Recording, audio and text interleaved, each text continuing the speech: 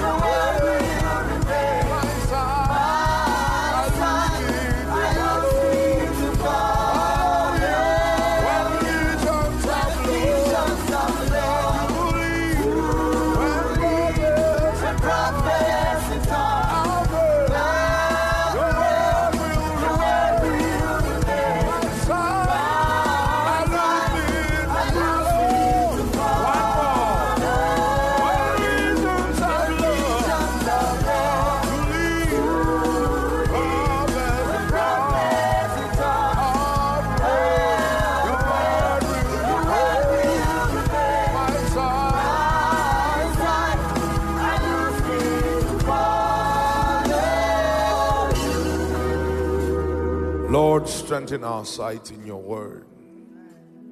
Strengthen our hearts by your word. Speak your truth into us, O God. Cause us to arise by your truths. We give you praise and glory. In Jesus' name, and everyone said amen. Please reach out to 2, 3, 4, 5 people. Tell them it's good to see you in church. Love upon them. Warmly receive them to church tonight. Glory to God. Hallelujah.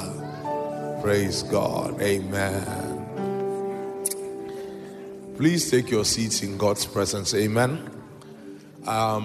This is how I feel led to start tonight. I think we should take questions and answers from the Prosperity Conference. Does anybody agree? Okay, all right. Pastor Elsie agrees. So, amen. Where are you going to? Amen. Today is Tuesday. Where are you going to? I want to know. Go like this. You should have mastered the traffic by now. Glory to God. All right. So, I think we should ask questions, all right?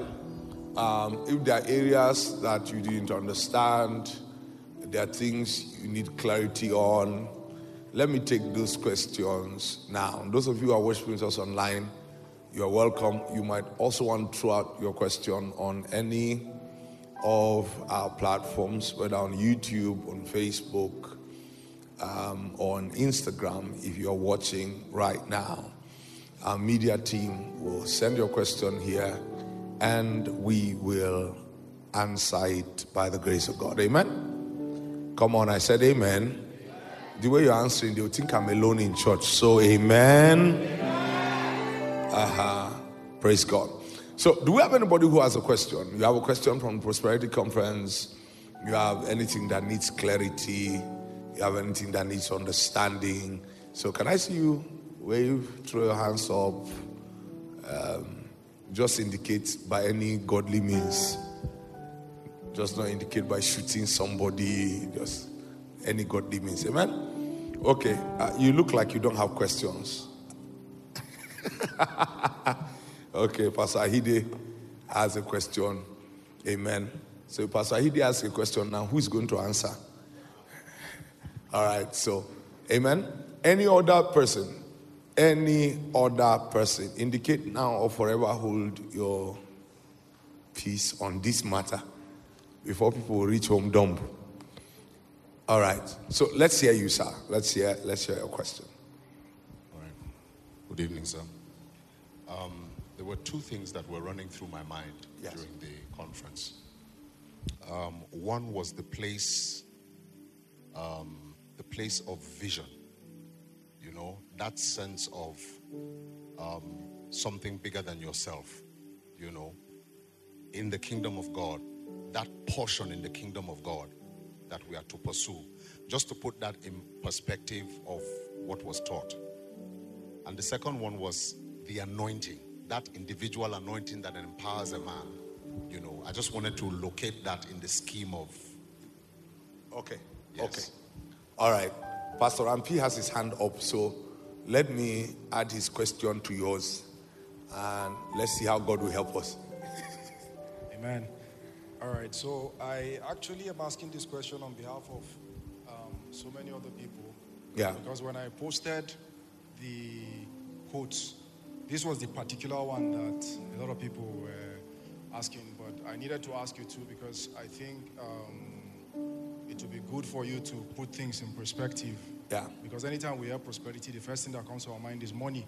Yeah. And I'll prove it from the question that people ask. This was your quote. You said, prosperity is a trust God only gives to those whose souls have prospered. Yeah. And somebody was saying, does it mean that Elon Musk, God has trusted Elon Musk more than he trusts him? He even said it is a shameful thing to see that God trusts Elon Musk more than he trusts him. So it means that God has not trusted him enough as a believer. You see, so that means so the comparison already tells me where his mindset of prosperity. Yes. I found myself trying to explain the prosperity from the aspect of soteria, nothing missing, nothing broken. Yes. I had to talk about the concept of grace and all that, but I felt it would be better if you explained it for believers. So when we hear prosperity convention, and I almost wanted to give a sarcastic answer, but I felt, let me be careful not to offend anybody. But then, so. Okay, praise God. Maybe we should come from the back and come to the front because I think it will help us connect it. All right, so let's start from this question. I am glad that scripture is clear. Okay, let's use Psalm 73, all right? I was envious of the arrogant when I saw the prosperity of the wicked. Unfortunately, it's Psalm 73. Unfortunately, believers believe that prosperity is prosperity, money is money. And you can't blame the average believer.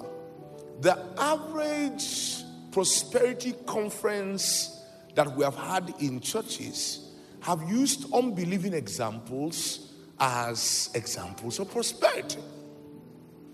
Now, because people are not able to separate unbelieving examples from the example of the prosperity that comes from God, it then becomes a problem. Because the moment you say that prosperity is a trust that God gives to people whose soul have prospered, the believer is now thinking of the last example you gave him in the last prosperity convention. Why? Because you used that man as an example for prosperity. So if I stood here and had spoken about Elon Musk or Erimus, like, are you following me? If I had stood here and spoken about Dangote, if I had stood here and spoken about anybody else, I don't want to call certain names in Nigeria because the contention is, are they believers? And then people will now put it on YouTube tomorrow, Pastor Chingtok castigates so person's wealth and calls him not a believer. Unfortunately, what people don't see is that, like we did the illustration with the chair here, there are two pathways to prosper. I call Psalm 73. Media, I'm waiting for you. Verse 1. All right? People don't understand that the prosperity of the wicked is different from the prosperity of the righteous. And the wicked does not have to look wicked to be wicked. That guy's wearing t-shirt and jeans does not mean that it was God who entrusted his prosperity to him. David started in Psalm 73, truly God is good to Israel, even to those who are pure in heart. Then he said, but as for me, verse 2, but as for me, my feet were almost gone, my steps had well nigh slipped. Verse 3, which was the verse I quoted, for I was envious at the foolish when I saw the... So there is what is called the prosperity of the wicked. And the foundation for the prosperity of the wicked, Matthew chapter 4, is that Satan looked at Jesus the Christ and said to him, if you will bow down and worship me, I will give you all of these things because they have been given to me. that means just like God can prosper a man, Satan can prosper a man. So money in the hands of every man is not a trust. We are talking about the prosperity of the believer. And if we don't bring it within the context of being a believer, then anybody else can become an example. So Jesus said to Joshua in Joshua chapter 1 verse 8, this book of the law shall not depart out of your mouth, but you shall be careful to meditate upon it day and night. Then shall you make your way prosperous, and then shall you have good success. That means anybody whose prosperity does not come from meditating on the word of God cannot be said to be the prosperity of the righteous. Very simple.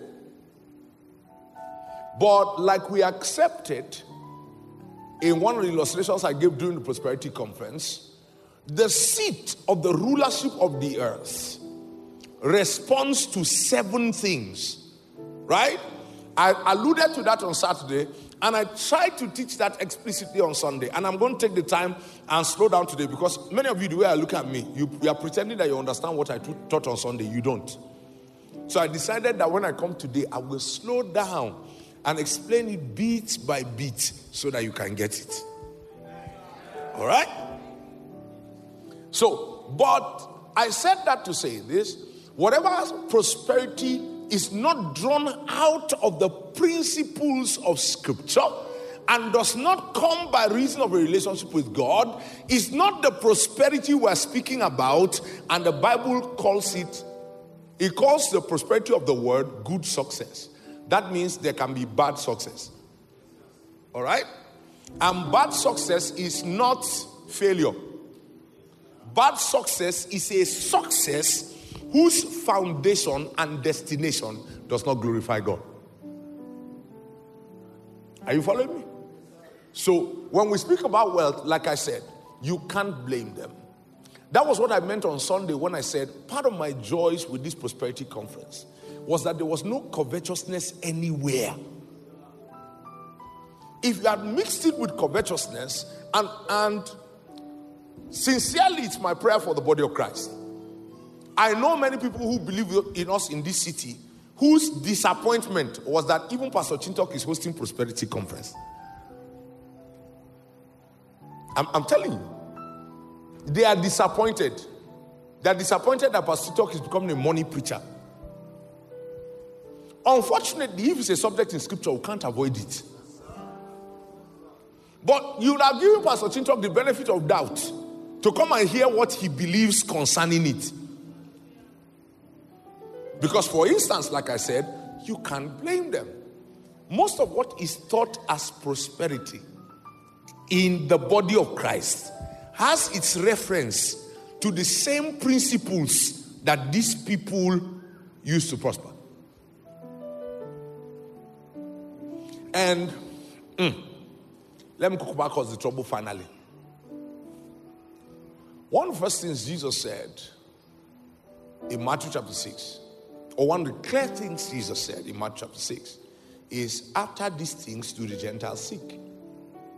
That means if you find yourself seeking the way the Gentiles seek and what the Gentiles seek, that principle couldn't have come from God. Are you following me? My joy in the entire conference was that everything was kingdom-centered. And because it was kingdom-centered, the source is kingdom-centered, the maintenance is kingdom-centered, the release of it is kingdom-centered. So it makes that you cannot fault prosperity at that level. Are you following me? So, 3 scriptures now. I've used this one. That's Psalm 73. I've quoted Joshua chapter 1 to say to you, then shall you make your way prosperous and you shall have good success. That means prosperity is based on the word of God. If I cannot arrive and say it was by God that I arrived at stewarding such wealth, if it is by the same principles the unbelievers did, which is that scripture I quoted, Matthew chapter 6, if it's by the same principles, then we're not even talking about the same thing. But they touched something. Because whether good success or bad success, whether Christian money or other money, whether Bible prosperity or outside prosperity, it is still a trust. The problem is that the truster is not always God.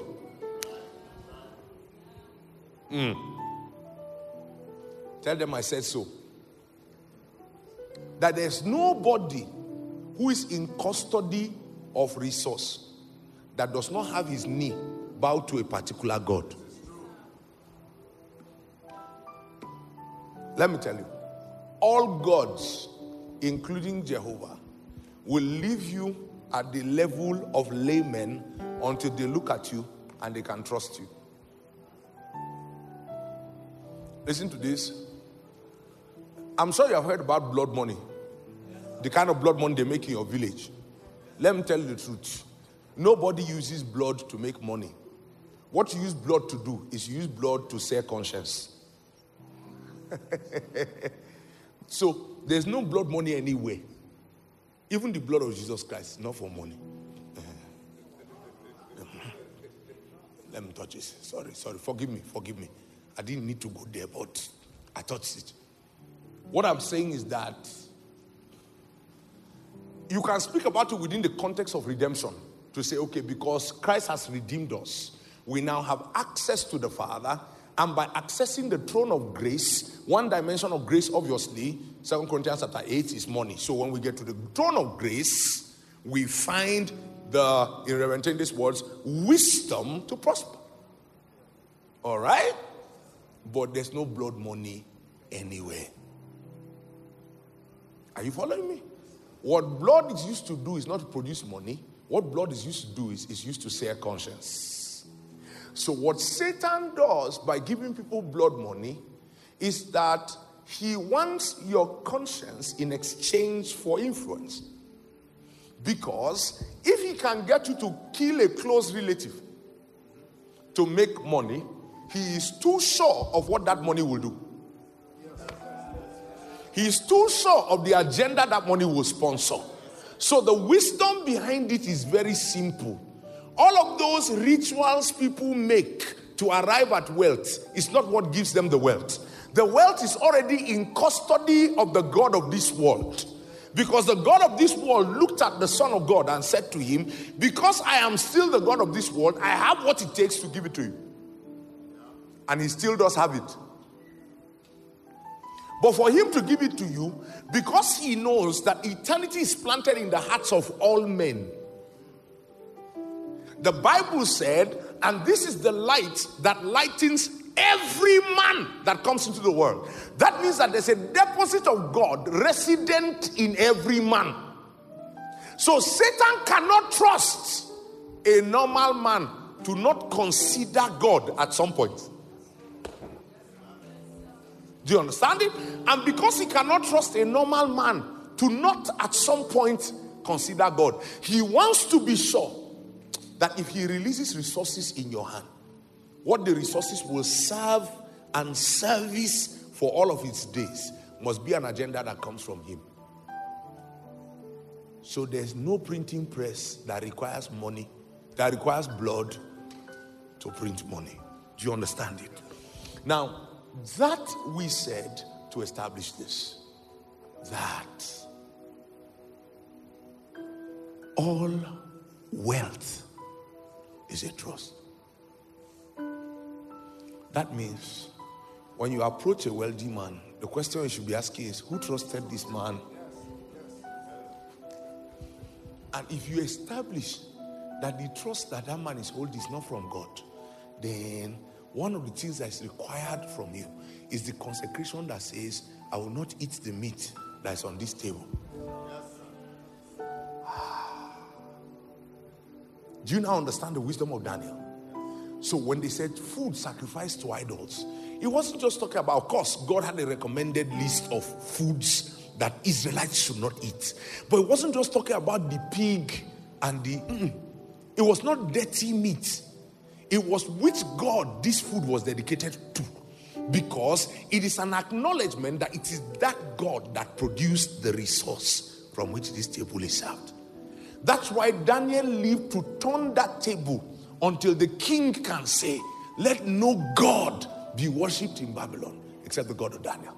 That then means that the next time they stood in front of a table to eat, when they lifted up their hands, they were dedicating the food to the God of Daniel. Those are the things we live to see. That's also part of the reasons why God must give you contentment before he sets you before kings. Do you understand it? That's why when you come to sit to eat with kings, the Bible recommends that you put a knife to your throat. The king needs to know. Listen, it's an unspoken language, but you must speak it. The king needs to know, I consider more myself here to help you than I consider myself here to live by your largesse. Unspoken, because if you say it, it can provoke a king. But the way you carry yourself around the king tells him that you came content. And you don't only do contentment as a show of pride, you do contentment as a sure target. Because when a king sees a man who is content, who is looking for nothing, the king knows that this man can be depended on in the seasons of great need. And if you ask me sincerely, that's the line where the body of Christ have seemed to miss it. So let's hop into Pastor Hide's question. Listen to this. It is because of that sense of dependence on a God that makes that when gods engage you, hear this, they don't give you an assignment that is your size. Why? It's very simple. Number one, it elicits dependence. Number two, it sends glory to the God. So what it does in an evil sense, now please hold this in an evil sense. I mean, you will see how it plays in the righteous sense. What it does in an evil sense is that it brings the entire village to the fear that if we stop servicing our altar with this God, this goodness will stop coming to us. Now, if it's a goodness they can handle, they can afford to change gods. You see, that's why the Bible says that because they failed to retain God in their consciousness, God gave them over to a reprobate mind, right? One thing Scripture said about Israel in 1 Corinthians 10 was that they became unthankful. And what unthankfulness does to the average believer is that it begins to commonize the things that only the hand of God could have done that have happened in or around your life. So what happened, for instance, with Israel is that they saw manna every day, but they were not in awe by day 10 like they were in awe by day 1. Do you get it? Now, the culture of thanksgiving was given to the believer to consistently keep the believer in awe, so that by the recitation of the goodness of God, you never commonize what God does around you, in you, or through you. Does it make sense to you? So for instance, Peter, you can finish a crusade and be saying, oh God, there were 10,000 sick people, only 10 people were healed. Oh, let me ask you, what did you bring to the crusade that had the capacity to heal 10? No, someone didn't get me. The 10 people that were healed, was it drugs you gave them? What was inside your hand that made that you can touch a person and his health status will change?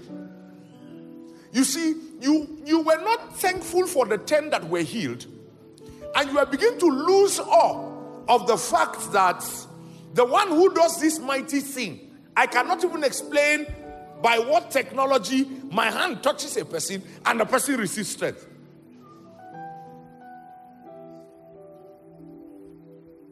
So, because it was 10 people who were healed in the crusade, you would return angry and forget to be thankful. Why? Because you have begun to commonize the things that you cannot explain. So what gods do to keep you in awe is that they enlarge your experience so that they can enlarge your expectation. Oh, I wish you heard me.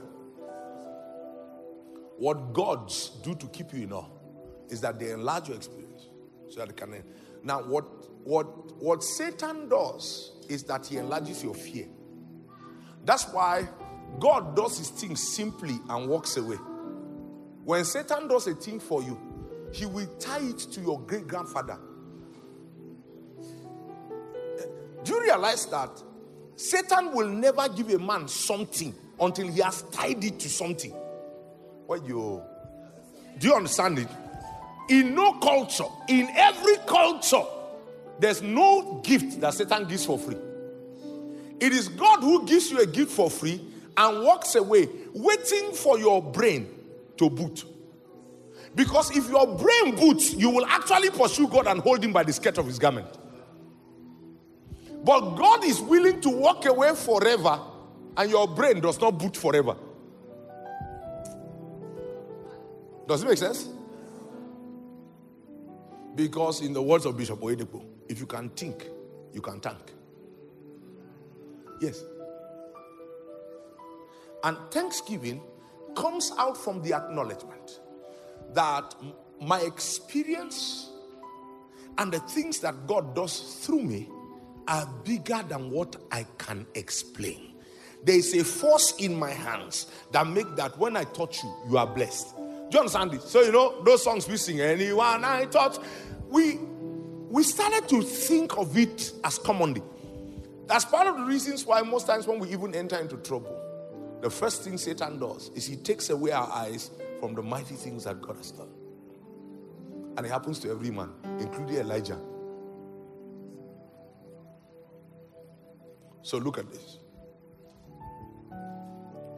There's the sense first. Please follow me. There are three things I'm going to say on that first question that Pastor Aidi said.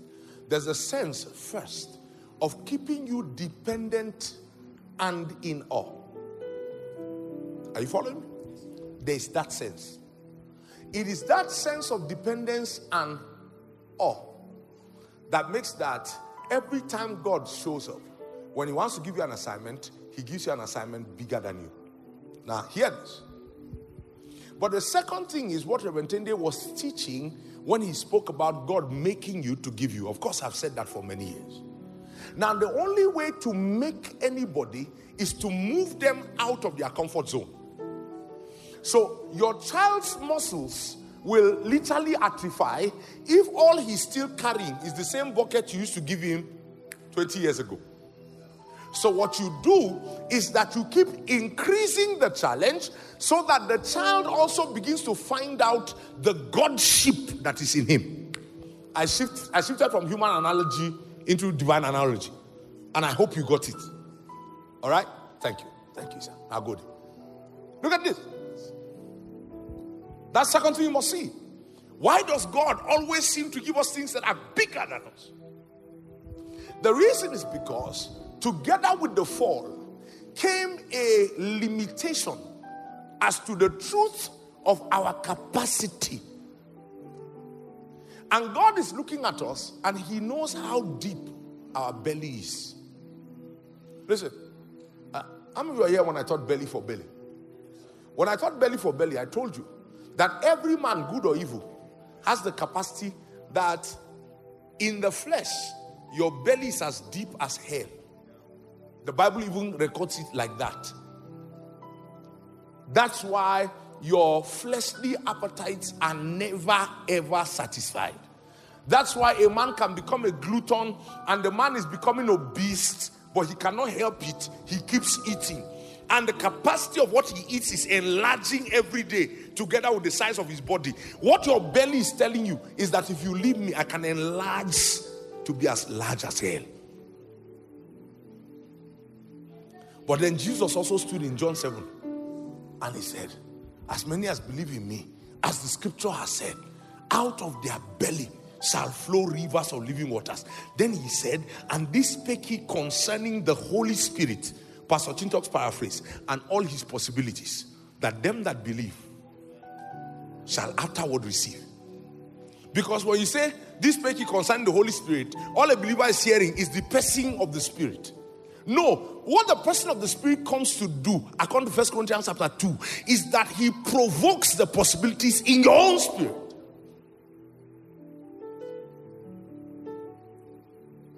Now, so I have a belly that can be as deep as containing God. The unbeliever has a belly that is as deep as can contain hell. The problem is that the average believer does not know the extent of his godship.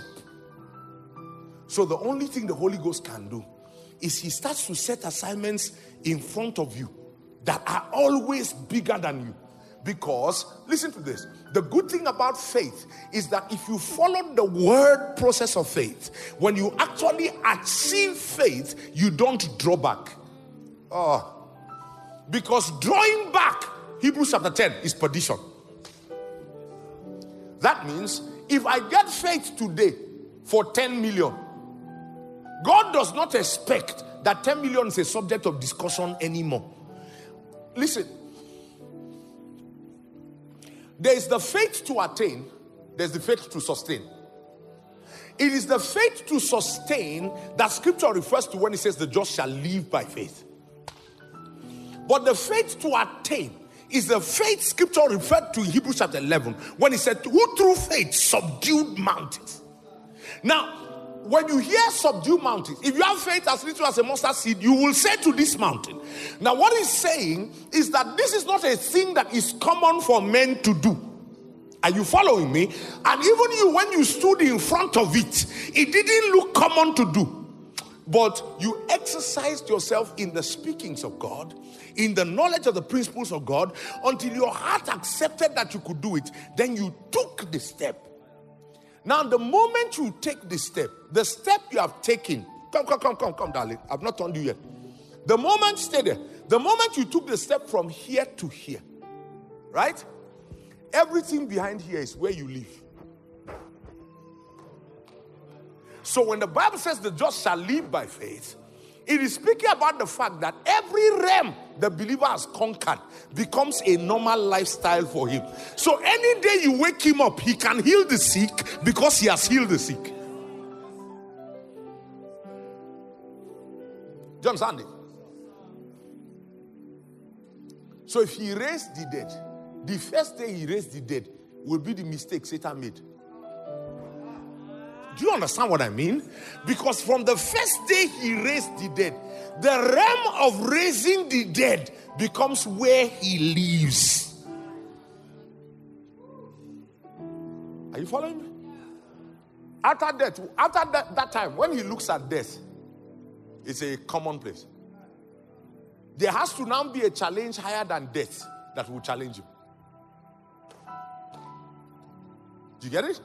So in that journey of faith, it becomes important for God to constructively, according as your faith can bear.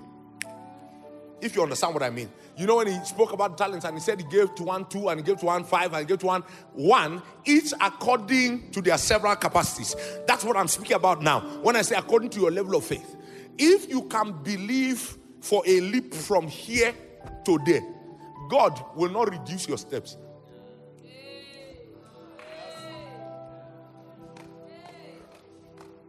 Do you get it?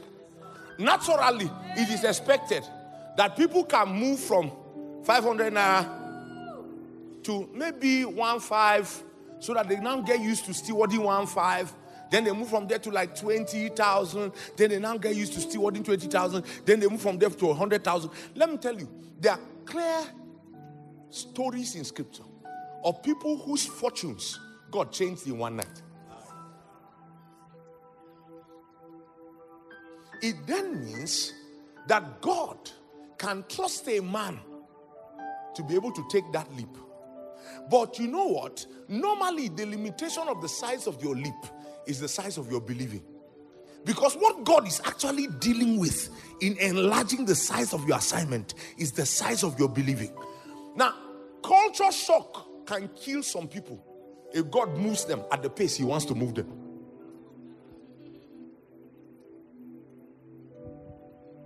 Do you understand what I mean? There are certain changes that if they happen to your life, the problem will be how you will adjust. You have heard stories now of people's first 1 million. Do you understand? If you have ever been around your first 1 million, especially if you got it cash,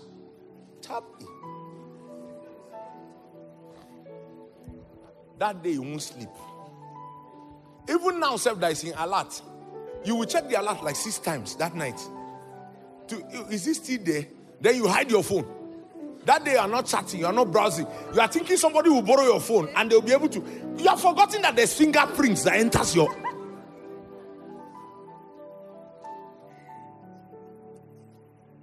The problem is that as at that point, your heart cannot contain 1 million. 1 million feels like the word everlasting in scripture. Do you know? When you just think I have 1 million, what you're thinking is everlasting. Like this is eternal.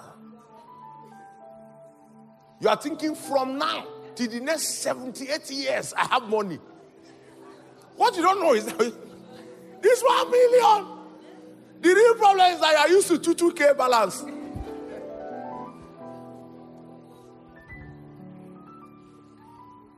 So normally, the size of the steps of your change are according to what your heart can take in transition. Do you understand it? And I'm not saying that you should go and lie down today and say, God, if you send me 1 billion now, all I do, then you now realize that your head has jammed. Because in all your imagination, you have never imagined a function for 1 billion. The kind of land I want to buy in Abuja, 1 billion can't buy it.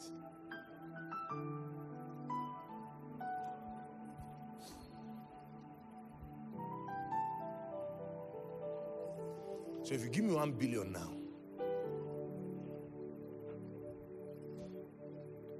there are things to do. Are you following me? And I still believe in the favor of God. No, I know. I've already seen a structure for the church in Abuja. I've seen it. Because there are certain contentions we need to take to that gate. There are some contentions we need to take to that gate. And you can't enter that gate commonly. Do you understand it? Don't tell Pastor Elisha I said this. He can manage that venue. I cannot. The capacity of what I need to do, if I walk into that city, that venue can't take it. So if you give me 1 billion today, am I confused? See, it won't last 6 hours. I'm not joking. It will not last 6 hours in my account. It won't last 6 hours in my account. So if I tell you now that I'm believing God for 2 billion, you can rest. Don't copy my faith. First be transformed by the renewing of your mind. Because by reason of the capacity of everything you have done, if anything reaches 10 million, your brain will knock. Do you understand it? Because everything you have thought you ever needed, even if you thought to buy land, you just think if I get 1.2 million now, I'll go to outside town. Then I'll buy those 600,000 plot. Then I will just raise the foundation. Then I'll be using my salary to complete the house. That's all you are thinking. But scripture said, and God is able to make all grace. That means the limitation is not what God is able to do. The limitation is how much you are able to take. Say that 2 Corinthians chapter 9, Abi. How did Ephesians chapter 3 close? What did he say? Unto him who is able to do exceeding abundantly above all that you can ever ask or think. Then he said, but he only does it according to the power that is at work in you. That means the amount of power you have been able to activate is the limitation he has as to how much he will do through you.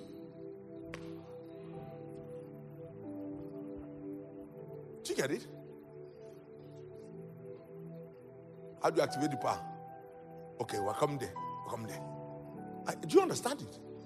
There is nothing he cannot do. There's nothing he cannot give. In fact, he's excited about giving.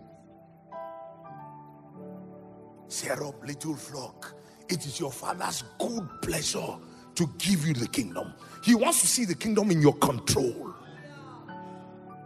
I wish above all things that you prosper and be in health, even as your soul prospers. You sit in Psalm 112, you will hear the delight with which Scripture said, he has dispersed to the poor, he has distributed abroad his righteousness, and it's almost an excitement for God to see resources in your hands because of what you will do with resource. Let me say something I'm sure you have heard before, because I've taught it again and again. Every attempt in the temptation of Satan was to get Jesus to mobilize the use of the grace of God and his anointing for his personal advantage. And every time Satan did it, every time Satan tempted Jesus, Jesus resisted the temptation and did not create even an alternative for it. The Bible didn't consider it worthy of record as to where Jesus finally got food to satisfy the hunger that Satan used to tempt him. No, God didn't even consider it worthy of, let's see that he will write it, so that they know that after he left the wilderness, so he actually still found something to eat. So you don't attribute it to anything Satan said around him. Do you realize that after that hunger test, Satan took him on for 2 more tests? That means Jesus suspended the possibility of thinking about that hunger so that Satan will not remotely suggest. Do you understand me? But every time Jesus saw a need, everything reasonability did to make him not meet the need, he just laughed over it. He was the one who was even joking with them. Say, where are we going to get food now that will feed all these people? Judas said, I beg you people, please. Nobody's come near me. I'm sure Judas explained some of his displeasure there. Everybody that can give us money, Jesus is driving them away. Now, anything we collect the whole month, all the money we collect in the whole month will not feed these people once.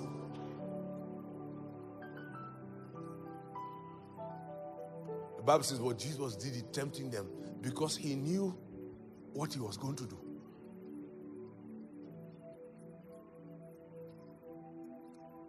Do you understand it? No day he saw a need.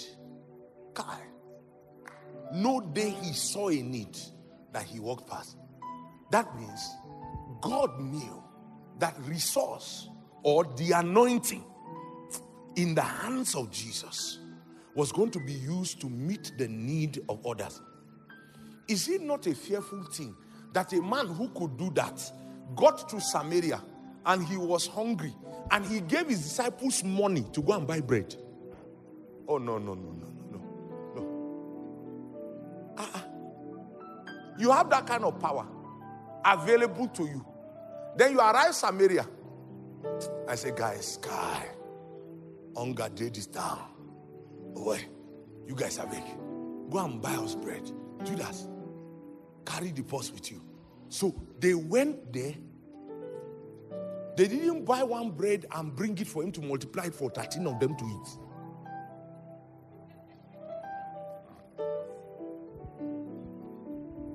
If you know it, you will know that you are never anointed for you. You can't even know it and become proud. You are never anointed for you. And that's what excites God. That's actually what we call a trust. It's at that point that God begins to trust you. Because he knows. They say, this one, anybody who want to give it to, the person can come, you collect it from them. That's what we call it. Now, so, if you understand that, you've now seen the second reason why God gives you assignments that are larger than you. Because it is in the exercise of that you strengthen your faith muscles. And do you understand? Anybody who does weightlifting knows it. Right? The day you conquer 250 kilograms, the day you conquer it, okay, 250 is normally plenty. The day you conquer 120 kilograms in weight, 120 literally becomes normal. All you need to do is sustain 120. Let me teach you wisdom now. It's part of the reasons why when Satan realizes that you have conquered, he leaves you for a season. I wish you heard me. Because the only way he can tempt you at that capacity again is that you have not exercised yourself. Because the only way you can lose the ability to lift 120 kilograms is if you leave the gym for a long time. But if you have lifted 120 kilograms, if you come back tomorrow, you will lift it again. You will learn spiritual wisdom now. That means for whatever I have conquered, I must keep a practice of conquering. See, if you conquered stinginess by an instruction of the Spirit, make a custom of giving that will make sure that attitude does not return. The custom is not normally an instruction, it's an exercise.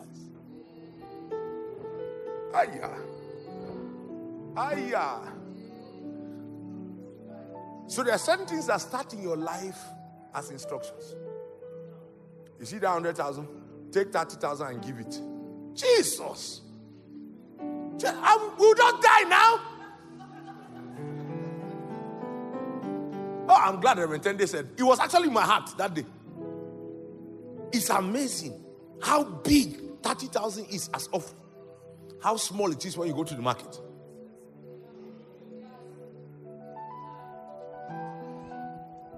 Are you following me? So God says to you, give that 30,000. You gave it. He comes back again and tells you, give another 30,000 next month. You gave. Listen, if you have sense, make a covenant of giving 30,000. Hey. Don't wait for an instruction going forward. Do you understand it? Now, sometimes that's where people don't understand what covenant givings are. It was on Sunday when Reverend Tende was speaking. I said, we did not teach the difference between giving by instruction and giving because you're in covenant. Listen, in Acts of the Apostles, the giving that was done there was covenant giving. It was not instruction giving.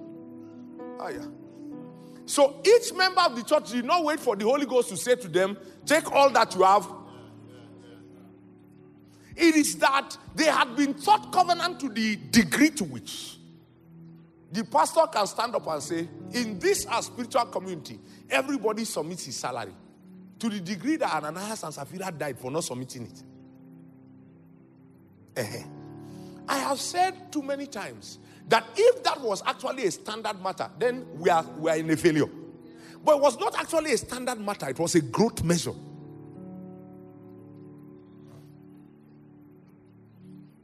And in covenant givings, like Malachi chapter 3 spoke about, what he said is that they may be meet where? In my house. That means there must be a house that you know as the house of God. When you arrive at covenant giving, most of your covenant giving is actually bound around the house from which you are fed. Sorry. I'm the pastor of this house, so it will be difficult for you to understand it.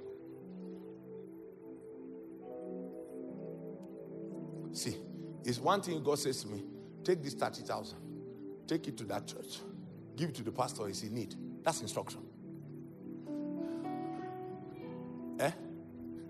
When I get up by covenant and I say I'm going to give 30%, the first thing to think about is the house in which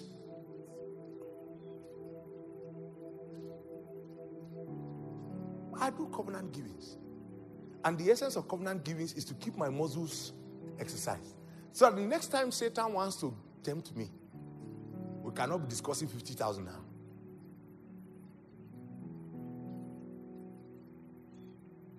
Are you following? If Satan leaves you for a season, the idea, what temptation didn't he try Jesus at the beginning? He tried the lust of the flesh, it didn't work. Tried the lust of the eyes, it did not work. Tried the pride of life, it did not work. So what else is left in Satan's arsenal? No, answer me now. What is left? Nothing. So the Bible says Satan left him for a season. What was he hoping? Say he was hoping that Jesus would not exercise himself in overcoming these things. So by the time we come back the next time, the last time he lifted 120 kilograms. By the time we come back, he should be lifting 80. No, Satan has no new trick. He has exhausted all his tricks.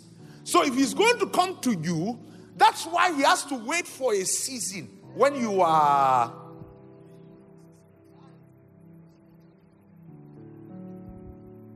There are some seasons that demons are telling Satan, let's go and try and say, okay, no, not now. Guys, inform. No, have you not noticed that many times for Satan to enter into you, he has to take away your joy? Yeah. He has to bring you to the place where you are discouraged, where you are distressed, where you are beginning to question the love of God, the peace of God, the joy. When you arrive there, Satan attaches a demon to your ear. Then you hear the speakings multiplied as to how God has not been fed to you. Kai, oh boy, life has been bad, oh. And he said to Satan, God is good, God is good, God is good. He said, yes, to others, to others, to others. Satan said, come, let me go and show you where God is good. See, God is good here. Kagachan, God is good. Kagachan, God is good. But here, if God is good like this, well, I don't want God. Satan said it mockingly. What you thought is that you were the one who said it. There are days when you are informed. Do you now understand what Jesus meant by watch and pray that you do not fall into? In the days of your watching and your prayer, even Satan knows that you are informed. That's why when Jesus knew that the prince of this world was coming, what did he do? He just heightened prayer. He just heightened prayer. The prince of this world is coming. Listen, the death of Jesus was designed by the Father, but had to be executed by Satan. And in Satan executing it, Jesus knew that there will be too many traps he can fall into and damage the will of the Father. So long before he came, he started to pray. Then he woke his disciples up. Guys, please, let's go and pray. You guys pray with me. But because the burden was not rested with them, they could not sustain prayer. But he saw what was coming. By the third hour, the Bible said that when he came, he woke them up. He said, sleep on now. How do you wake a person by telling them sleep on? That means you have done your worst. The energy I wanted from you, I didn't sleep. Let me go and face my matter alone.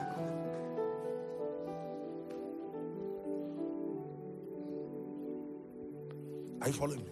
Yes, sir. Find realms of exercise. In fact, in those realms of exercise are the things you call consecrations. Now, hear me. That's me suggesting that your consecrations need to shift. Do you get my point? Yes. Eh? Yes. Peter, I was doing all right. I like to hug sisters. I like to greet them carelessly. All of that. Until I entered one season of my life. Do you understand it? Then Satan sent one bullet that I dodged like this. When I come out from dodging that bullet, I will not go back to, hey, are we all right? No. I now realize that there's a consecration needed. That the things I took for granted before, I can't take for granted anymore. Some levels of closeness I let before, I can't let it anymore. Because it is that I saw how Satan took advantage. Do you understand it? And because that is what Satan took advantage of, I now have to wake up and strengthen defenses around me. They become my consecration. Peter, I have become a little more stoic now. You used to be freer than this. Okay? The price of freedom is what I don't want to pay. Do you know that? Because it's not freedom Satan will use to kill me. If I don't master this realm of freedom, I'm not going to be free again. No. Why? Because in my resisting sin, I have not resisted to the point of... That means, let me say the way it will make you mad. That means, if I realize that I need to and carry razor so that this sin can come out. Is it not Jesus that say, if your eye will cause you to see, you got it out? Why are all of us having two eyes? No, I answered a silly person who would think that I'm saying you should slit your throat. That's what I just did. I just answered the person who is silly in their minds. Pastor, balance that, before we start cutting out. When Jesus said you should cut your hand, did he balance it? Why are we all walking around with two hands? You don't balance your own by yourself. Let your brain not balance it for you. Go and cut yourself. Do you understand what I'm saying here? I'm saying scripture is clear about the fact that no cost is too high when you arrive at a consecration. Fali, they say this is the door that Satan used to enter that last time that you almost fell. Or that you fell, said, and God, by his mercy, lifted. Then you now saw the door again. Then you are going to read. Wallah, you did not fall. You want to die. You will not near that door until you have gained mastery. You have to have analyzed how many things did I do wrong? What did I underestimate? Because be sober, be vigilant. For your adversary, the devil cometh like a roaring lion, seeking whom he may devour. We emphasize like, but we do not emphasize devour. No, do you understand it? When we taught it, we said he's not a lion, he's like a lion. But he devours.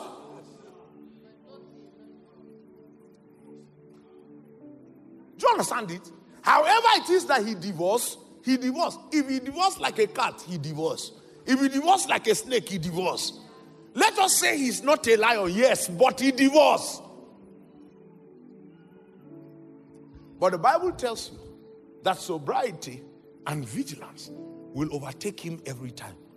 That means if I see that Satan has chopped my intestines, if Jesus managed to escape with me and heal me, the next time I'm approaching that place, I'll be asking what dimensions of sobriety or sobriety and what dimensions of vigilance did I lose? They cannot see me coming again like that to that same place. It's foolishness. I said it to say this. Every level you conquer in any aspect of your faith, including your finance, leave consecrations there that consistently remind you. Do you understand it? When we're spiritual children, we were counseled and we're counseled right. That this is the New Testament. And the New Testament, our subject is not tithes. We can't be discussing 10%. But guess what people used it to do? They used it to be the Lord over their lives. They'll tell you, there's no month I don't use more than tithes for God. But the problem is that you're not in covenant anywhere. So what we exercised ourselves in first was that we started by giving tithe. Then we lifted it to 15%. Then 20%. Then 25%. Then 30%. We did it as a matter of covenant. Do you understand it? And when we exercised as a matter of covenant, we were saying to Satan, take note, there's nothing God gives us that we cannot give. We had to arrive at some level of mastery in that 30%. Then when you arrive there, you could now say, hey, Now let's exercise ourselves in faith. People believe they have overcome a place. They don't leave a stone to raise an altar.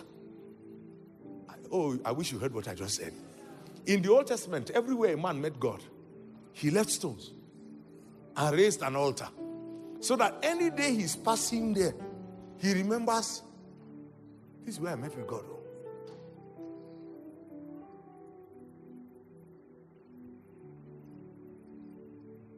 Are you following me? Yes. So you can't overcome a financial level. You overcome it and keep overcoming it. Listen, when I gave my first million, nobody psyched me. I didn't come out from a prosperity convention. I didn't come out from somewhere where somebody told me, if you want to enter the million realm, you must give the million seed. When I tried that one, the seed never grew. Died on the ground.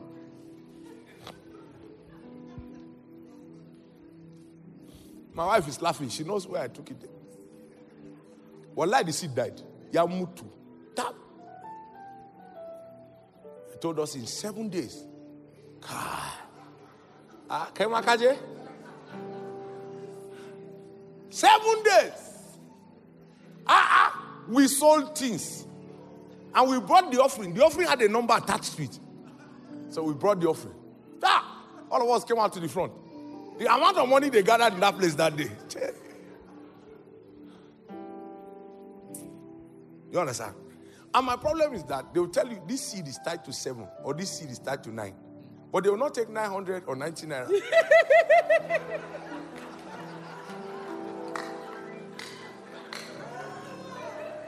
All the 9 has to start from 9,000. Why not? They took 9,000, 90,000, 900,000, 9 million.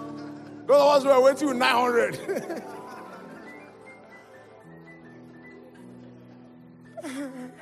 Just shake my hand and drop it. Shake my hand.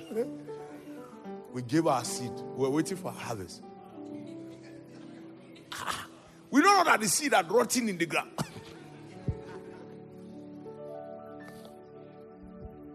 We learned it the hard way.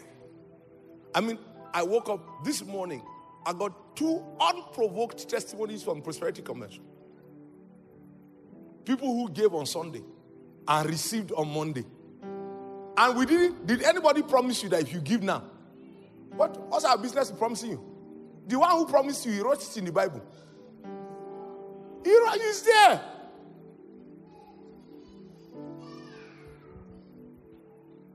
Unprovoked testimony. I didn't call them to say, has anything happened in your life? We were discussing all that things and said, Daddy, let me share a testimony with you. 2 of them, same things they said. Daddy, let me share a testimony with you.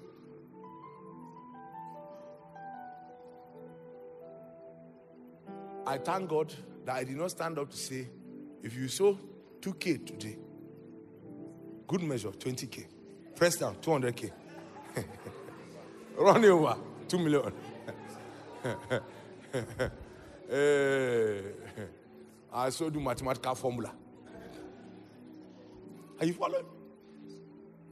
We gave that seed. Any day I remember that seed. And I went somewhere not too long ago. I met the same person that collected the seed. And he was preaching the same message. I wanted to get up and say, hey.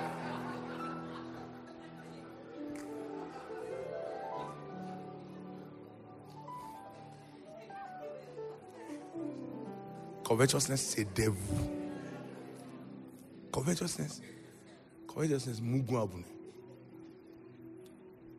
So let me run out of Pastor Hide's question like this.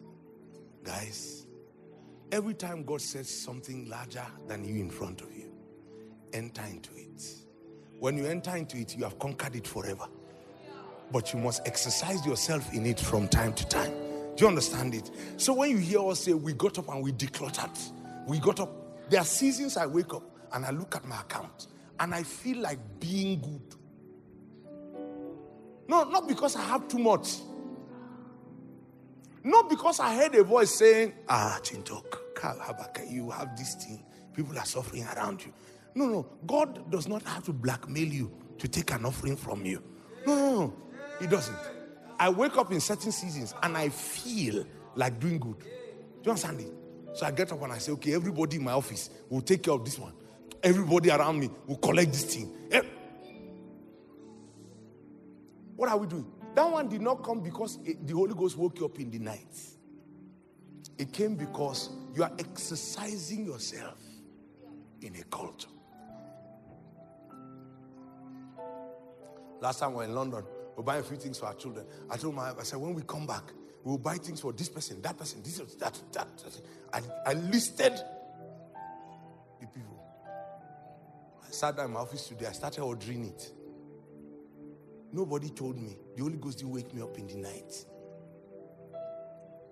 Do you understand it? Come on. Do you understand it? Yes, sir. He has dispersed abroad.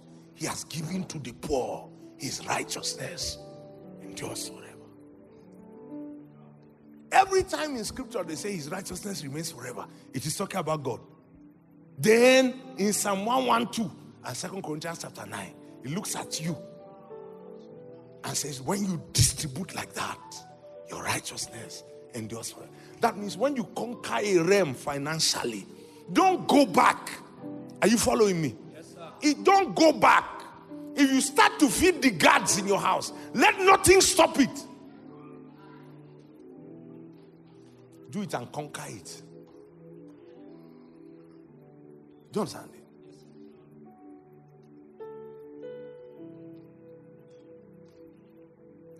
If you wake up and you decide, every month I'll add 10K from my salary to all of the people who work with me, don't ever go back.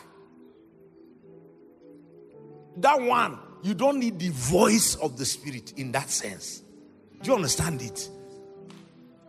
You don't need to hear God wake you up in the night for that one. There are certain things that you do to establish that you have passed certain realms. Wake up one day and say to yourself, if it's food, if anybody is hungry, except if I don't hear it, I'll buy them food. Then you know you have conquered that one. Do you get it? Yes. Let me say this to you. And this is what's called the bowels of compassion in believers. Listen, when a believer attains a financial realm, hear this carefully. He is willing to do. The voice of God in that season only shows up when it's necessary to restrain it.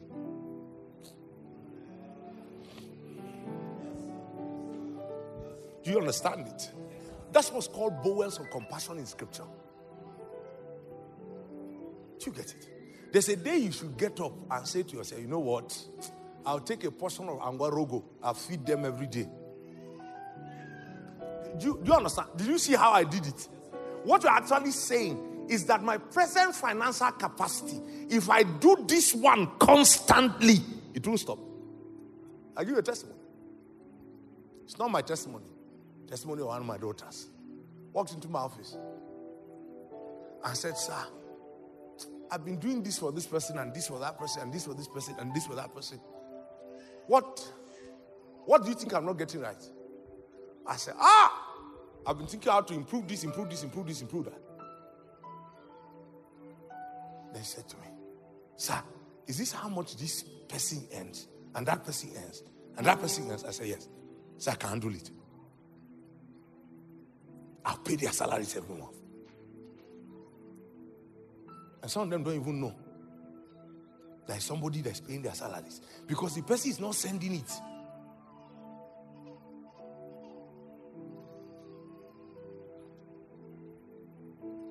Do you understand it? That's how to be wealthy. You would rather be doing that than wake up one day and the Holy Ghost says to you, the season for this has ended. Send this money there. Then you know you were restrained. So the bowels of compassion keeps the believer in a consistent place of desiring to do good. Do you realize now why scripture said, do not be weary in well-doing. It said, for in due season you will reap. I'm looking for the last sentence. If you faint not. That means there are certain things that God will leave for you to do consistently. There are certain covenant cultures you must keep consistently.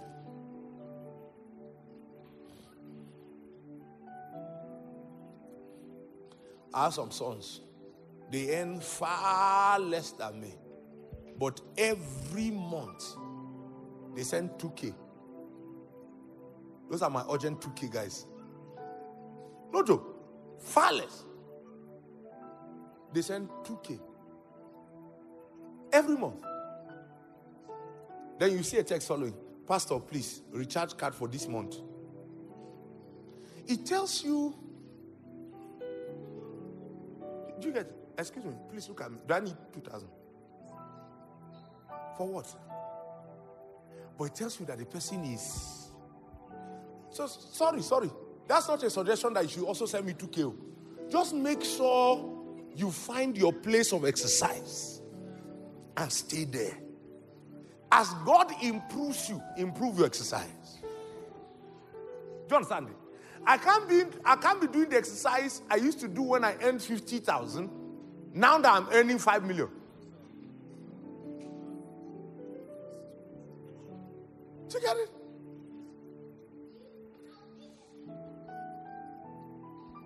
I turn in a particular direction, then I can see what God needs me to do and how much He wants me.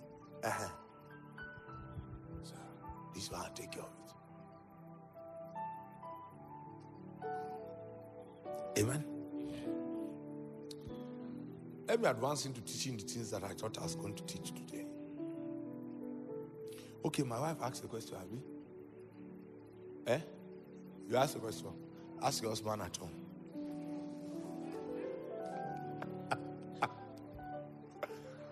Are you following me? So she asked, what is the power? How do you activate the power that works in you? Or Philippians 2, I believe, verse 13, that said, it is God who is at work in you, right? Is it 2:13? No. Is it 2:13? It's God who is at work in you. Work out your salvation with fear and trembling, for it is God who is at work in you, both to will and to find that scripture for me. It's Philippians 2. I think that one I'm sure of. It's the verse 11, 12 thereabout. 2:13. Kai. Let's say I pass Bible small. Put verse 12. Philippians 2:12. 12. Philippians 2:12. Wherefore, my beloved, as you have always obeyed, not as in my presence only, but now, much more, in my absence, work out your own salvation with fear and trembling, verse 13, for it is God which worketh in you, 2 dimensions, both to will and to do of his good pleasure. So how do I activate the power that is at work in me? First thing scripture suggests in Philippians 2:12 is obedience. Right? As you have always obeyed, not only in my presence, but now much more in my absence. Then he said, work out your salvation. Now, it is like scripture saying in 2 Peter chapter 1 from verse 5. Wherefore, giving all diligence, 2 Peter chapter 1 from verse 5. And beside this, giving all diligence to add to your faith, what? Virtue, and to virtue, knowledge, and to knowledge, temperance, and to temperance, patience, and to patience, godliness, and to godliness, brotherly kindness, and to brotherly kindness, charity. Now, listen to this. Every dimension of God that you activate inside of you. Now, I read Philippians 2 to establish to you that it is God who is at work in you. So the power that is at work in you is actually God. How do you activate? By conscious additions. Listen, every dimension of God that you activate inside of you, if God decides to have mercy upon you, the first thing he does is that he shows you the working of that power and causes you to desire it. Don't forget, it is God who is at work in you both to will. Now, that means that every Christian has the guarantee of the willingness by reason of the mercy of God. But what we don't calculate normally is the distance between the willingness and the doing. And the many factors in between that kill the ability to do from the ability to will. I hope I said that sentence right. So, to will is present with me. Romans chapter 7. But to do, I find not the strength. Now, the question that believers don't ask is, how come I am willing, I'm never able to do? What is in between willingness and doing that always finds a way to kill what I'm willing to do? And the simplest answer there is unbelief. Now, that's why the Bible says, wherefore, beside this, giving all diligence, Philippians 2:12. As you have obeyed, not only in my presence, but much more in my absence, work out your own salvation with. So the problem is that we have fear for the things that are earthly. We don't have fear for the things that are divine. Look at this. When it comes to the things that are earthly, if Satan says to you, what if you fail? The problem is that there are not too many believers who are strong enough to say, what if I succeed? There are not too many believers who are willing to say, I know the God who stirred up this willingness in me. Oh, let me explain something. I was speaking to Pastor Edo Saturday, Pastor MP, and I said something. I think I even alluded to it in the Prosperity Conference. But listen to this. All of the miracles of Jesus, all of the miracles of multiplication that Jesus did happened on the go. Master, they are hungry. He takes 5 loaves of bread, lifts them up, gives thanks, brings it down, and it is still 5 loaves of bread. Pastor B, then he gives it to you, and he says, distribute it among this multitude. It takes a track record of who he is for you not to throw it on the ground and walk away. Leave it there. And don't even break it. Are you following? Kempia's heart. Sir, you broke my sweet bone. It no break. The first natural reaction, if you wait upon your senses, and all of his multiplications happen like that. Lifted it, get thanks, brought it down, it was still the way he lifted it. If you consider it humanly, the miracle has failed already. Then he says, you people take, share it. So if they did not dare to begin to share it, why will you give me? How many sweets are in this bowl? Why will you tell me to share it in the whole church? Will I use my mouth to break the sweet inside the leather so that everybody can get a piece? Sir, he didn't pray for water inside jar. He told them, fill the jar with water. They finished filling it. He didn't even do one. As they were filling the last jar, then he told them, fetch the water. Then he didn't say taste it. He said take it straight to the governor of the feast.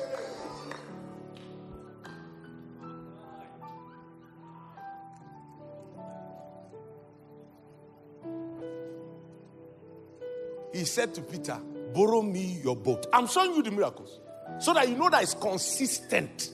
That means that if it's God you want to work with, the only way is that if he says go, what you have will not multiply. You must start going. The multiplication happens in your obedience.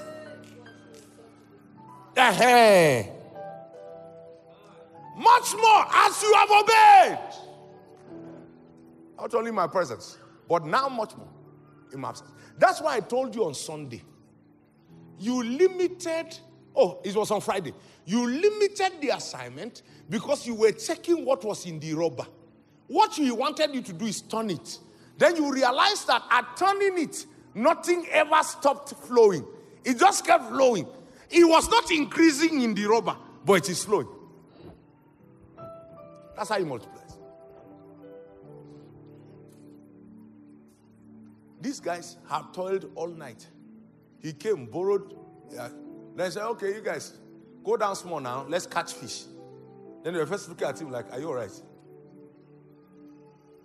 No, let's use Luke 5. Luke 5 is even sweeter.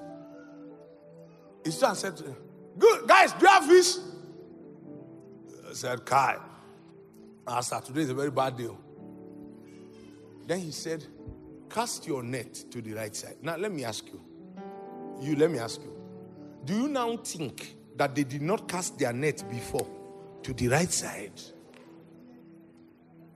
You think it was the first time they were casting their net to the right side?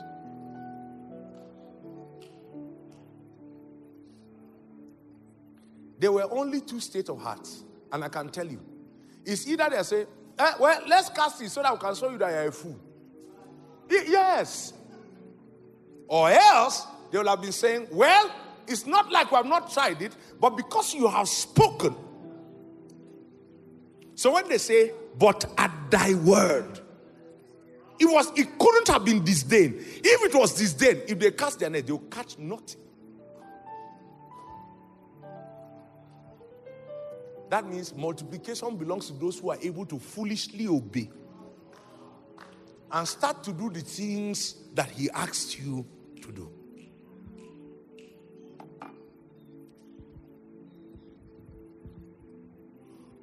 Are you following me? What question are we answering? How do we activate the power? Now, I said to you, between willing and doing, everything in between is unbelief. It's either you fear men, you fear outcomes, you fear failure. Everything in between is unbelief. In fact, sometimes you don't fear men, you don't fear outcome, you don't fear failure. You just fear losing the life that you are going to have to live to try this life.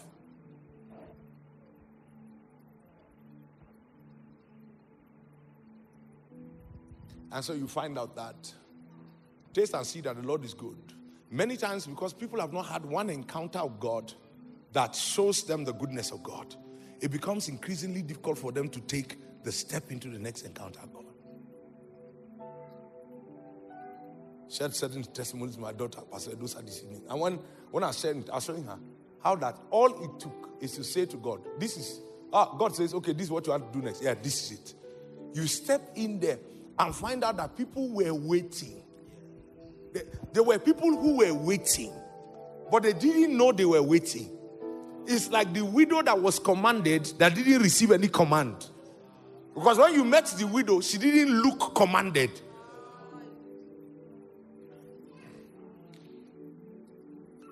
You see the same thing we're talking about, Pastor. If the woman was not foolish, she said, it's only the last one that's made no. Let me cook for me and my son. Then we'll just eat it and die. Then the foolish prophet now said to her, cook for me first. No.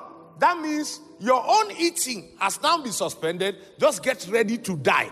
That's what her normal senses should have been saying to her. What did she hear in the voice of Elijah that made that she could go and obey?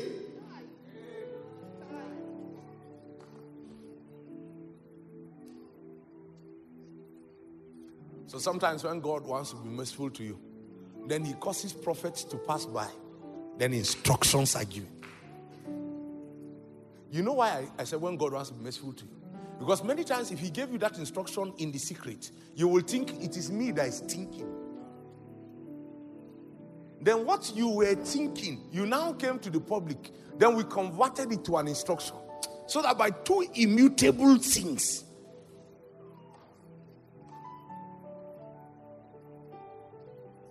Listen, I have enjoyed the goodness of God. And I'm not claiming a stature in faith.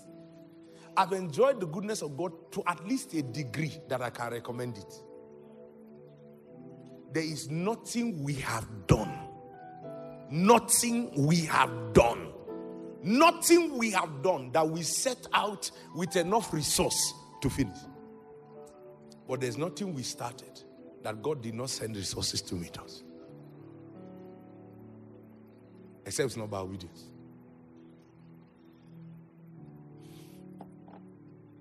Are you following me?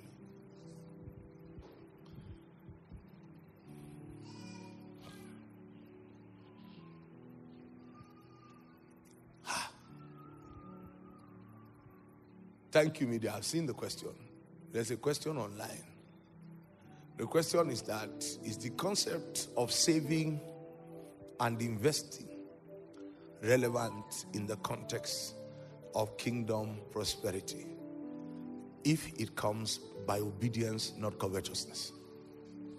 Simple answer.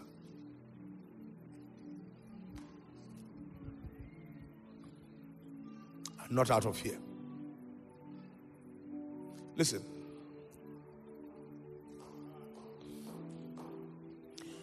What Jonah discovered in the belly of the fish in Jonah chapter 3 is that everyone who observes lying vanities will forsake their mercy.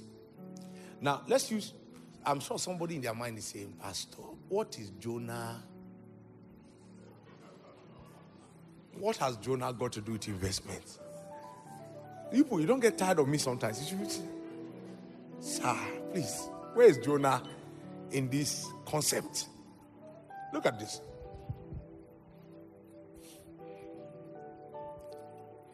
Saving and investment is part of the bread system. All right? So let me ease in the answer. Let me do like we're in a seminar. Because if I do Jonah now, it will look like it's deeply spiritual. Saving and investment is in the bread system.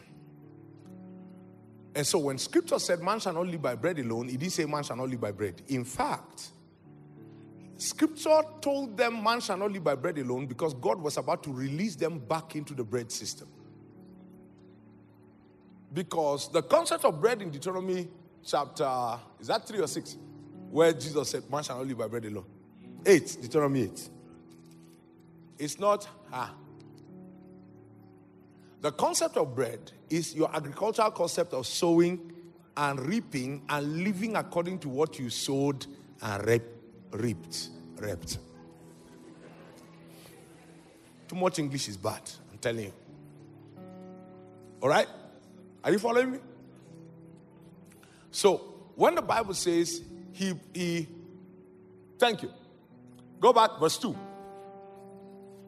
Look at this, because you need to see it. And that's how, remember, all the way which the Lord thy God led thee these 40 years in the wilderness. Oh, Reverend Tede read this, right? Why did he lead you through that 40 years? To humble you, to prove you, to know what is in your heart, whether you will keep his commandments or no. Now, look at this. The essence of the wilderness is humble you, prove you, see what's in your heart, know whether you keep his commandments or no. That means, I like the way Reverend Tende said it. They came out with silver and gold, but he did not lead them to ShopRite. Baba has said it for many years. There was no place where they could spend the silver and gold. So the silver and gold became weight. Notice that it was that silver and gold that they used to carve the calf. And it was that same silver and gold that they ended up using to build the temple. That means that silver and gold was always designated for worship.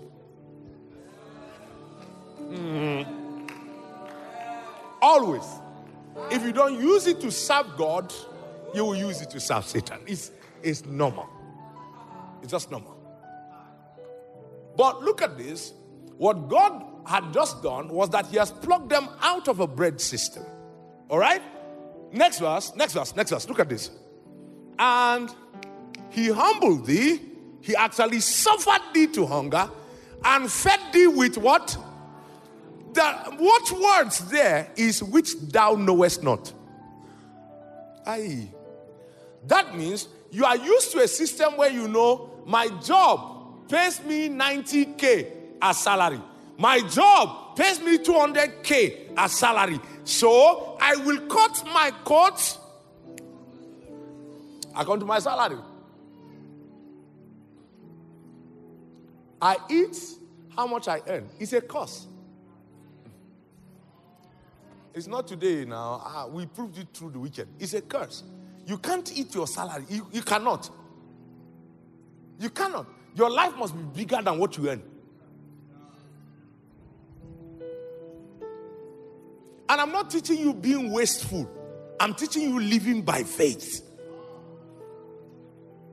And if your life must be bigger than what you earn, and you are not going to be wasteful, it means you are going to be obedient. No, I wish you understand what I just said. That means when we say you must live bigger than what you earn, go on. You can't wake up and say, Kempia, so you see what pastor has been teaching. So today like this, as we are collecting salary, we'll finish it.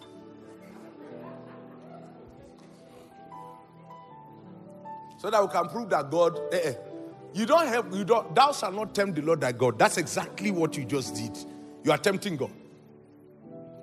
That becomes necessary when the Lord says to you, you can't be eating like that now without meat. Say, Lord, this is 3rd of the month. Listen, let me tell you some of the earliest signs you will find.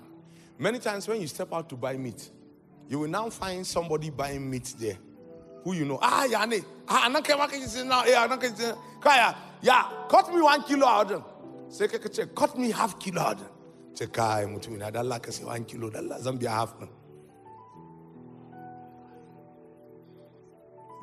They say, wow. To not go there.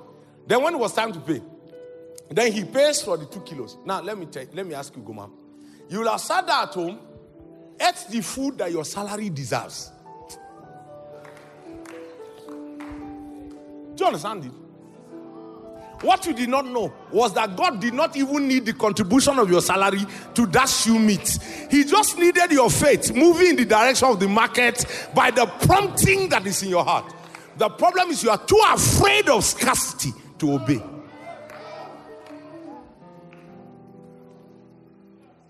So the only way to not be reckless is to be obedient.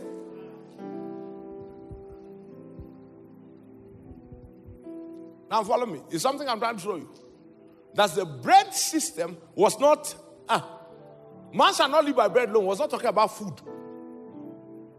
Because they live by food now. The manna was bread. Didn't Jesus say in John chapter 6, your fathers ate the manna in the wilderness and they perished. I am that bread that comes from heaven, that a man will eat and live forever. So manna was bread. So how can he feed them with manna to prove to them that man shall not live by bread alone? To prove to them that man shall not live by bread alone, he should not have fed them. That's what sense. Is your sense coming alive now? If I want to prove to you that man shall not live by bread alone, what should I do? Not give you bread. And then prove to you that you cannot die because you did not eat. But he gave them manna so that he can prove to them that man shall not live by bread alone. It means that bread here is not food. Bread is the system where you know where your food is coming from. You calculate how to regulate it, and then that's bread. Now, hear this, which was where I was going to, because the person asked an investment question. Hear this. When God was done proving them in the wilderness, they had money, they didn't have what to buy with it. God had to send them bread from heaven. They ate and all of that. God was about to now send them back to a bread system. Verse 16. Deuteronomy 8. Deuteronomy 8:16. No, go back. 2 verses. 14. Go back 2 verses.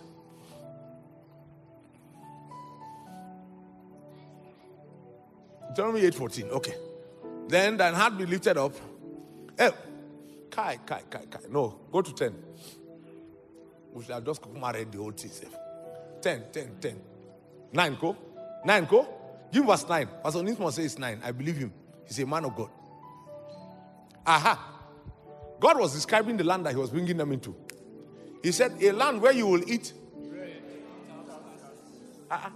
That means I'm sending you back to the place where they eat bread. And you shall not lack a land whose stones are, and out of whose hills thou mayest dig. That's just.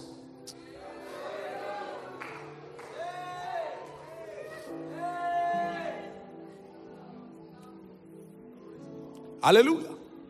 But then, what did he say? When thou hast eaten and art full, then thou shalt what?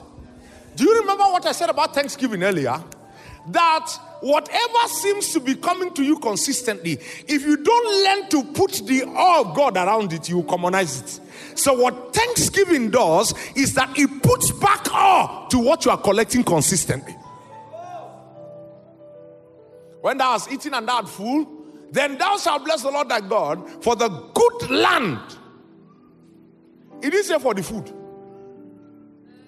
That means you are now back to sowing and reaping from the land.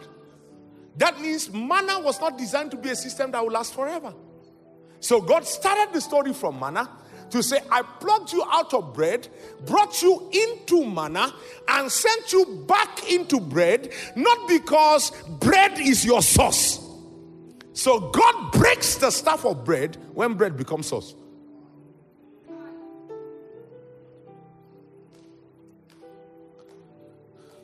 So you find out that Ruth was born out of the fact that there was a famine in Bethlehem.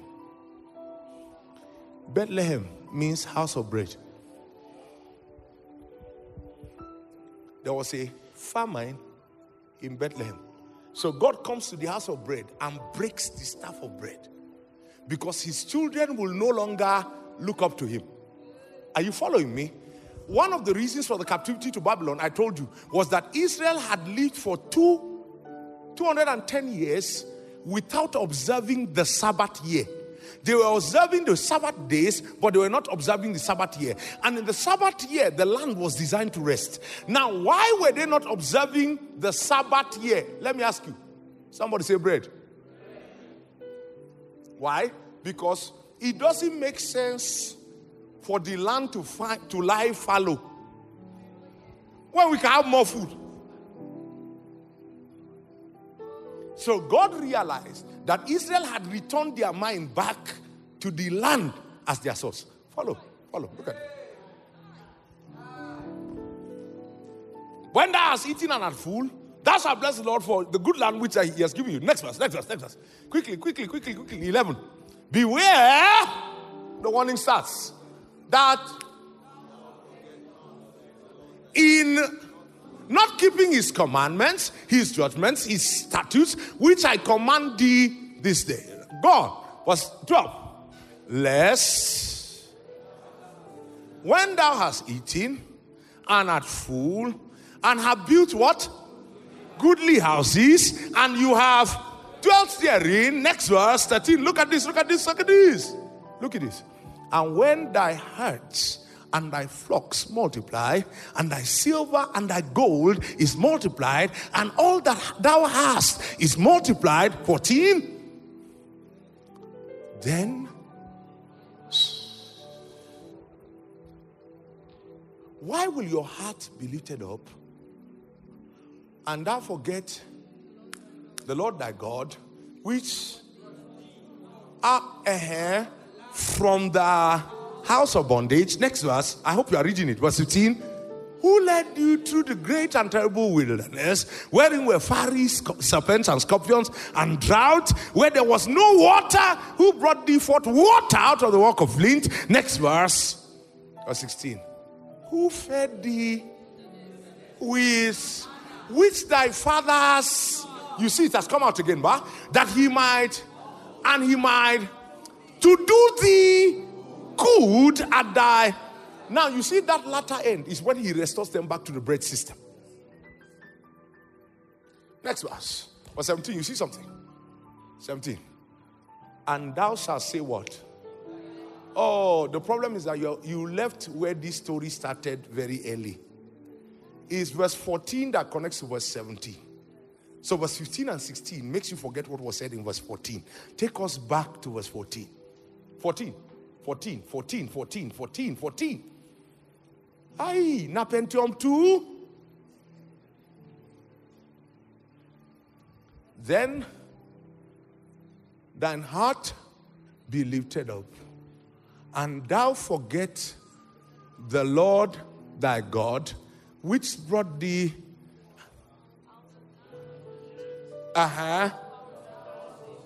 Verse 18. Oh, no. Wait. No, don't go to 18. 17. Out of the house of bondage. Next verse. Verse 17. Says, what computer is this? And thou shalt say,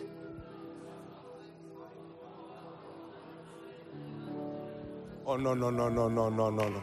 That means because you can calculate the bread system, the tendency is to attribute your outcomes to your strength or skill. That's what makes your heart proud. Listen to this.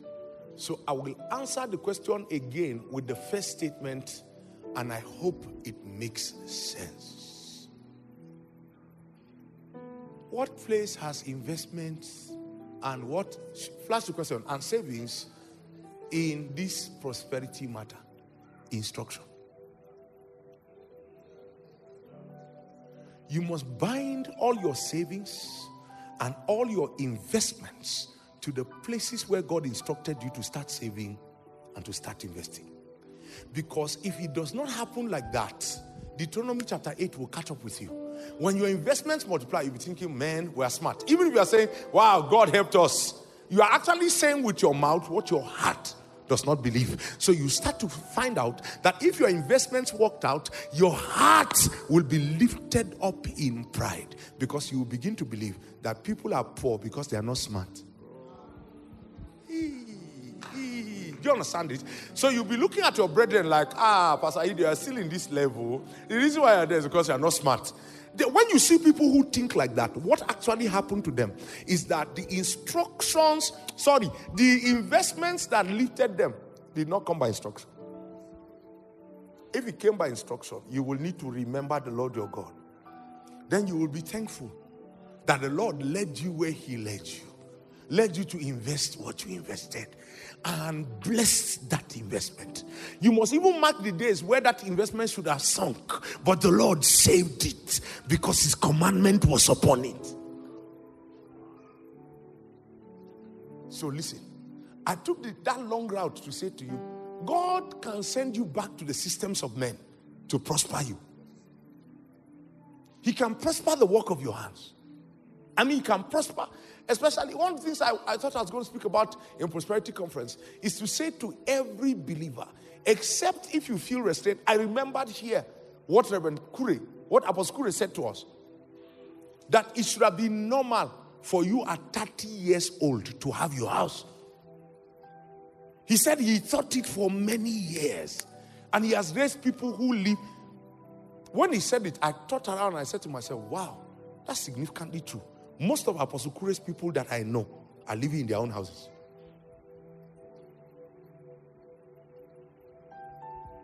Now, you know the curse in the Middle Belt. We think of building our house when we retire at 65, when our gratuity and pension.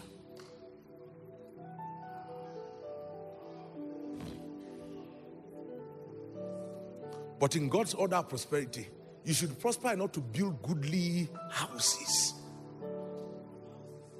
Houses. Plural. Just KV8.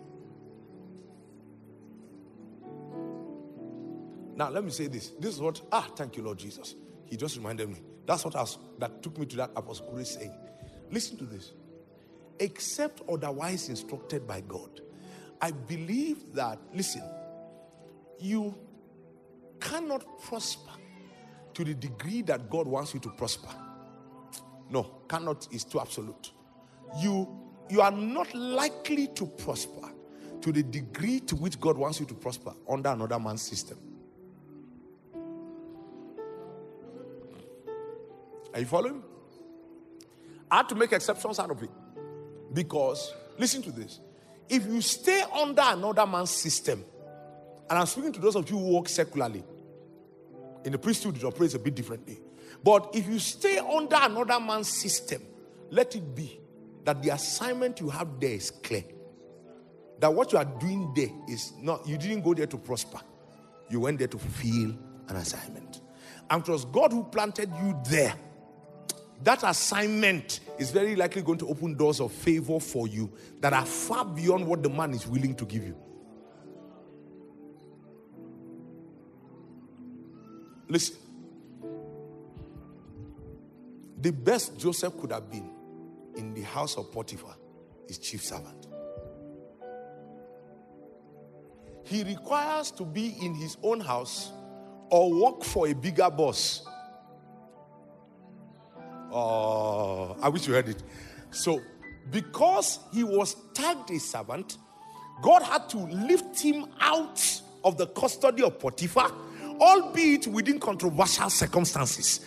God lifted him out of that system with the intent to set him under a bigger boss or set him over a bigger boss.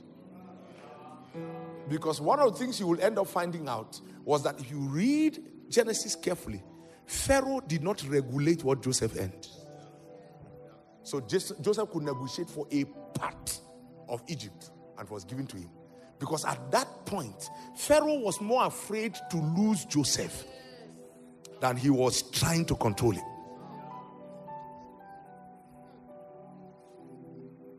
Oh, the wisdom that is flying in this atmosphere is not small. There's a spirit of wisdom and revelation operational here now. Do you understand it?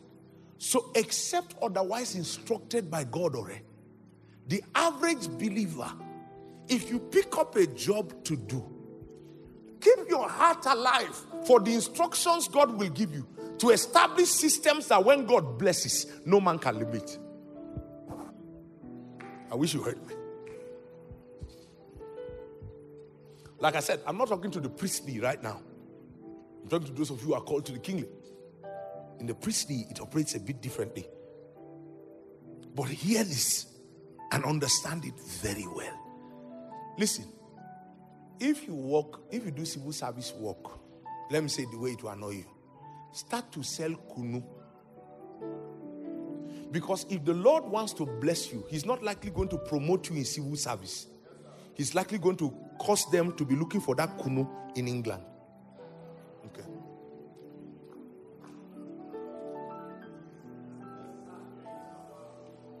The reason is because whatever blessing you find within the context of civil service, your immediate supervisor, you understand it? It's like our lecturers in ABU who will use us to write their thesis. Then they will go and do paper presentation in America. Do you understand? On top of your shoulder, you did the whole work. He left a doctor, he came back an associate prof. What they don't know is that it's you that was supposed to be associate prof. But everyone is looking at you as a master's student. Do you understand what I'm saying? So you find out that many times, systems limit the process of the prosperity of the righteous, because many times the righteous does not have the dogged faith that makes that they can step out on their own and establish systems and trust God to breathe on it. Listen to this. And that step out has to be done by instruction. Do you understand me? Now the problem is that too many times when God instructed, we were too afraid. We run such fearful systems. That's the reason why your father said to you, don't think of marriage until you get a government job. You see, when they say that government job, what they are telling is, job security.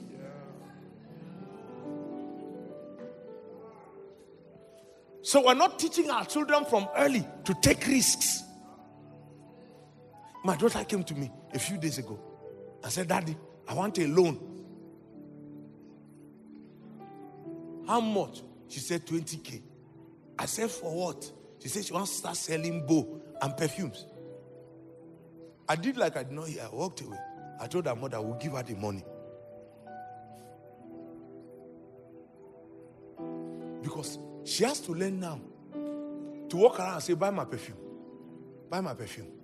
Then when she returns, she can lift up her extra 2K profit and say, Father, thank you.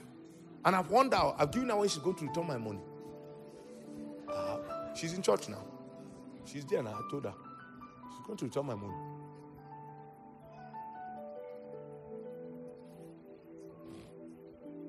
Wallah is a time loan. Eh? Can I get some loan? 15K?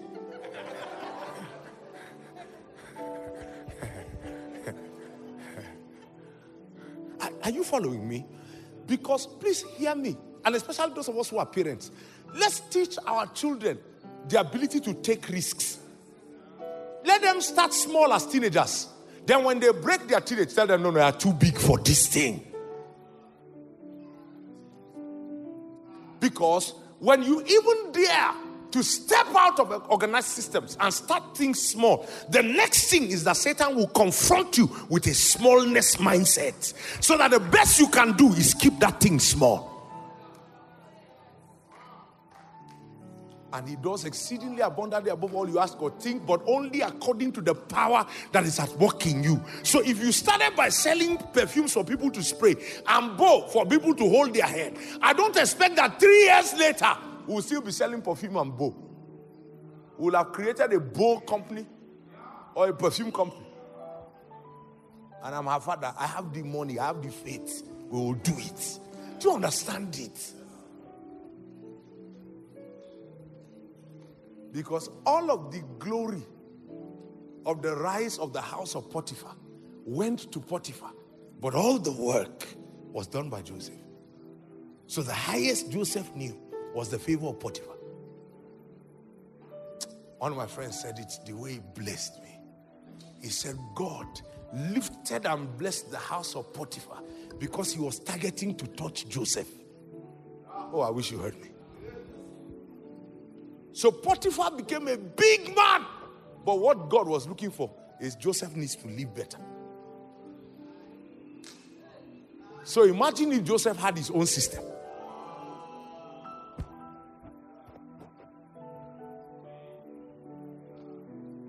Is anybody getting blessed? So understand it.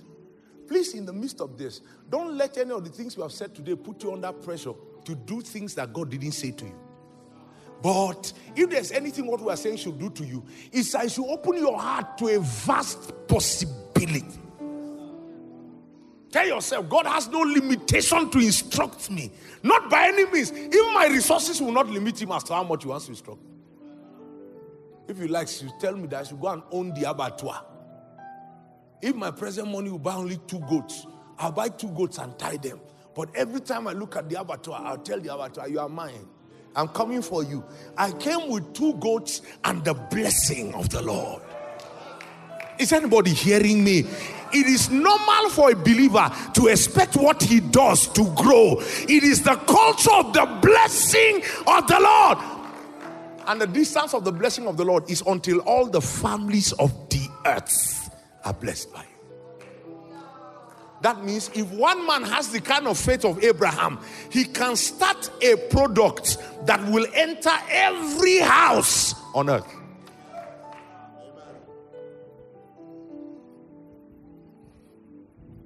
The products are many now. There's already too many products that are in every house of the earth. People who supply internet connectivity to you, which house are they not in? If people without God can touch every family on the earth, why will you start a product and only be trusting God for your street?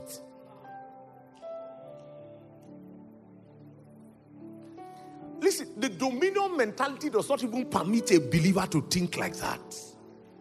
We carry ourselves with such contentment and such humility, but contentment and humility don't touch our vision.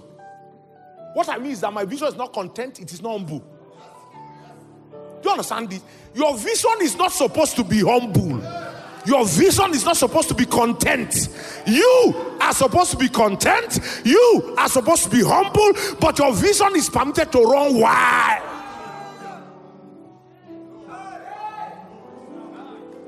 And every time you think about how far your vision should go, attach it to the blessing of the Lord. Don't attach it to your sense. Don't attach it to your skill. Don't even attach it to how good the product is. The hand of the Lord is upon me. What I start is ordained to touch the ends of the earth. That's how I believe what it is. I told my wife when I was 19 that I will preach a message and 6 billion people on earth will stop to listen. I still believe it. That time there was no internet. So I wasn't talking internet followership.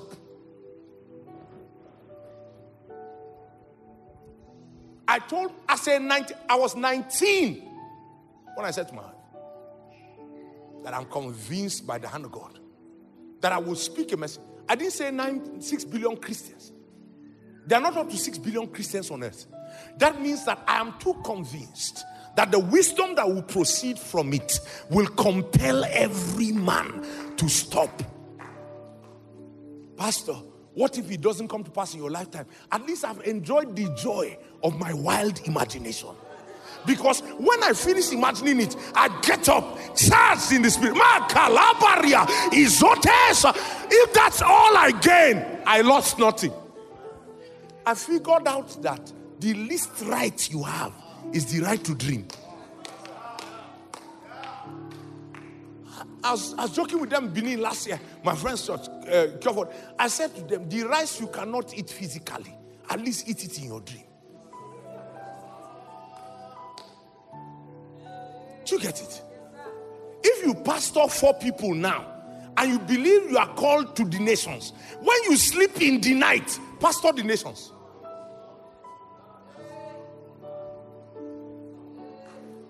The problem is that Satan has constrained our thinking to such a small space because he has defined us to ourselves as grasshoppers. So every time we get up to take a move, it's all right that you started small, but every thought you attached to it was also small. So Satan found a way to trap you. If God even showed you an opportunity, you thought this opportunity is too big. So you look at a proposal and you believe that to put this together, you have to have like a 10 million facility. All facilities that have now just like 200K. Oh boy, let's trust God for the future. Did you go to God and he told you to trust him for the future? You don't know that there are some people that 10 million is nothing to. And that if you walked up to them with that dream and said, this is where this thing is going to, but this is what I need. You have the 10 million I need, I have the vision, bring it. When the profit comes, I'll give you 40%.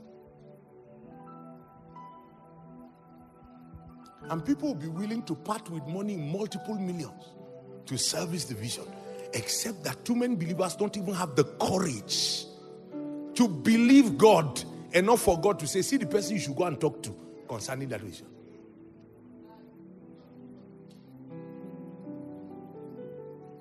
So too many beautiful dreams dying with believers in their graves. Why? Because I told you, the gap between willing and doing, everything in between is either faith or unbelief. If what you willed you ever did, in between it is faith. If what you willed you never did, in between it is unbelief.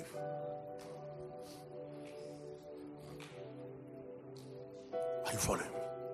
Let's pray in the spirit for a moment. We'll have a question to take, but let's pray in the spirit for a moment. Ask for the spirit of faith. Ask for courage. I told you 1,000,001 times, the gift of faith is a gift that God has given to me freely. So pray in the Spirit like believers would and activate that gift of faith. Because many times when God wants to multiply you, He sends you back to the bread system. He sends you back to work, sends you back to investment, sends you back to savings. But He has to command how that season runs in your life. Say to God, Lord, grant me courage to step into the waters.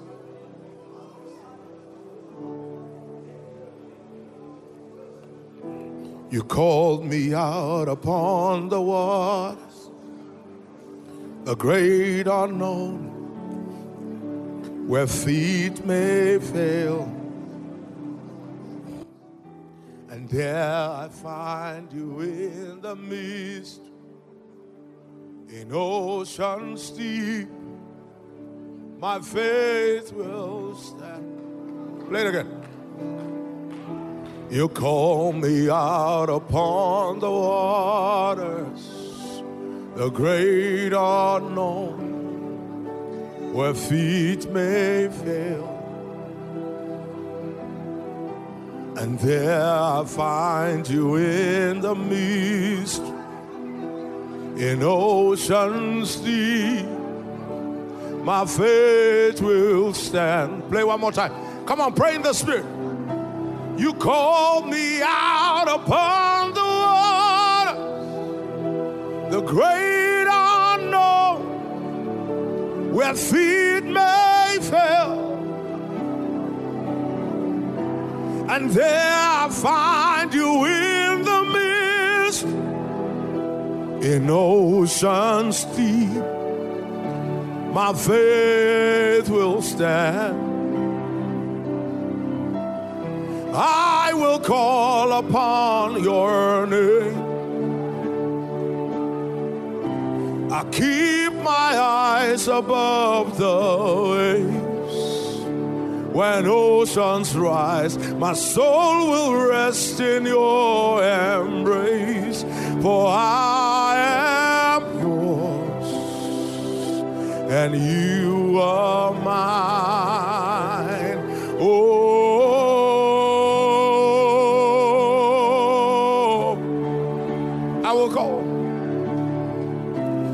I will call upon your name. I keep my eyes above the waves. When oceans rise, my soul will rest in your embrace. For I am yours, and you are mine. Oh,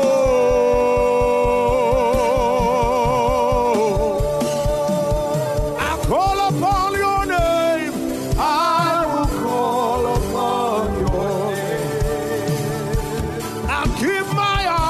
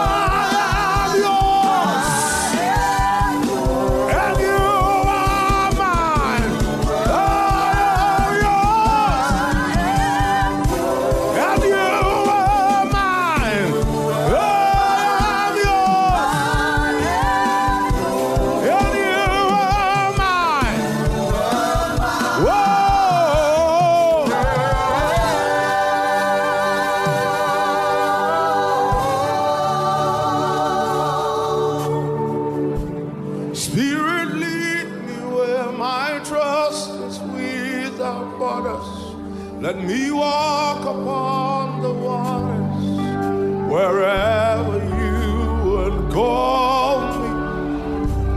Take me deeper than my feet could ever wander, and my faith will be made stronger in the presence of my Savior.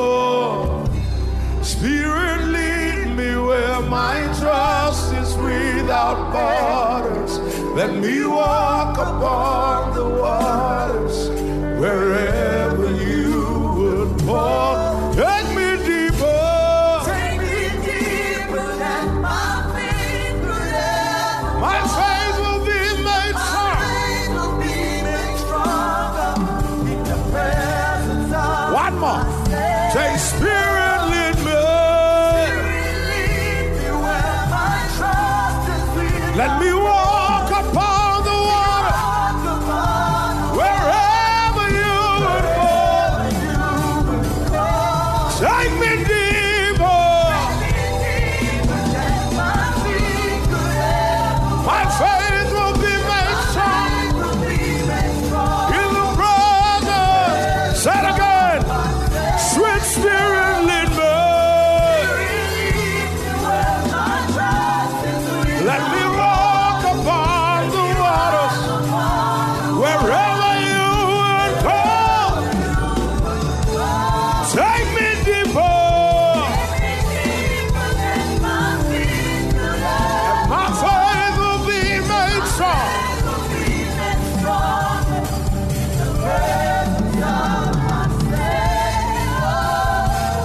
I will call upon your name. Keep my eyes above the waves. When oceans rise, soul will rest in your embrace. I am, and you are mine. I am yours, and you are mine. I am yours, and you are mine. I am yours, and you are mine. I am yours.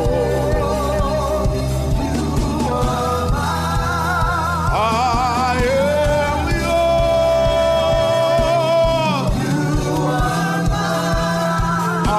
I am yours.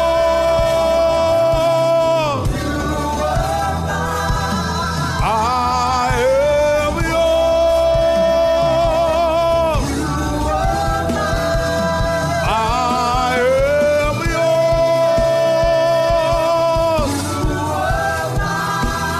I am yours. Lord, I am yours.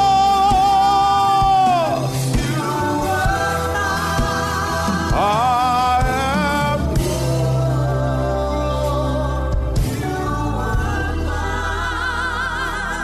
Father, we pray tonight that by the workings of the Spirit of faith, we release upon your sons and your daughters the ability to dream, the ability to activate the power that is already at work within us. Since the spirit of him that raised Jesus from the dead lives in us, he that raised Christ from the dead, by the same Spirit quickens our mortal bodies. Lord, let even our bodies that carry this assignment be quickened for it by the power that is at work within us. Lord, grant us faith and courage for the days that are ahead, that by obedience, O God, we will move from the power to will into the power to do. In the name of Jesus. Thank you, Father. We receive it now. In Jesus' name, and everyone shouts amen. Come on, celebrate the Lord and take your seats. Amen. Hallelujah. Hallelujah. Hallelujah. Blessed be the name of the Lord. Please flash that next question. Let me answer. I hope you don't have more than one question left. Amen. Media, are you flashing that question in the spirit? All right. My question is about the curse of Adam and how it relates to Christ and our salvation. What about the curse on the woman? Whoa. Well, Reverend Tene began to speak about it. You'll find out that if you run through the curse, or, I've told you too many times, I don't call that the curse. It's actually the consequence. But if you run through the things that were pronounced as the consequence, there are literal things that Jesus went through on his way to the cross that shows you that Christ has actually redeemed us from the curse of the law. Amen. Go there, let me show you.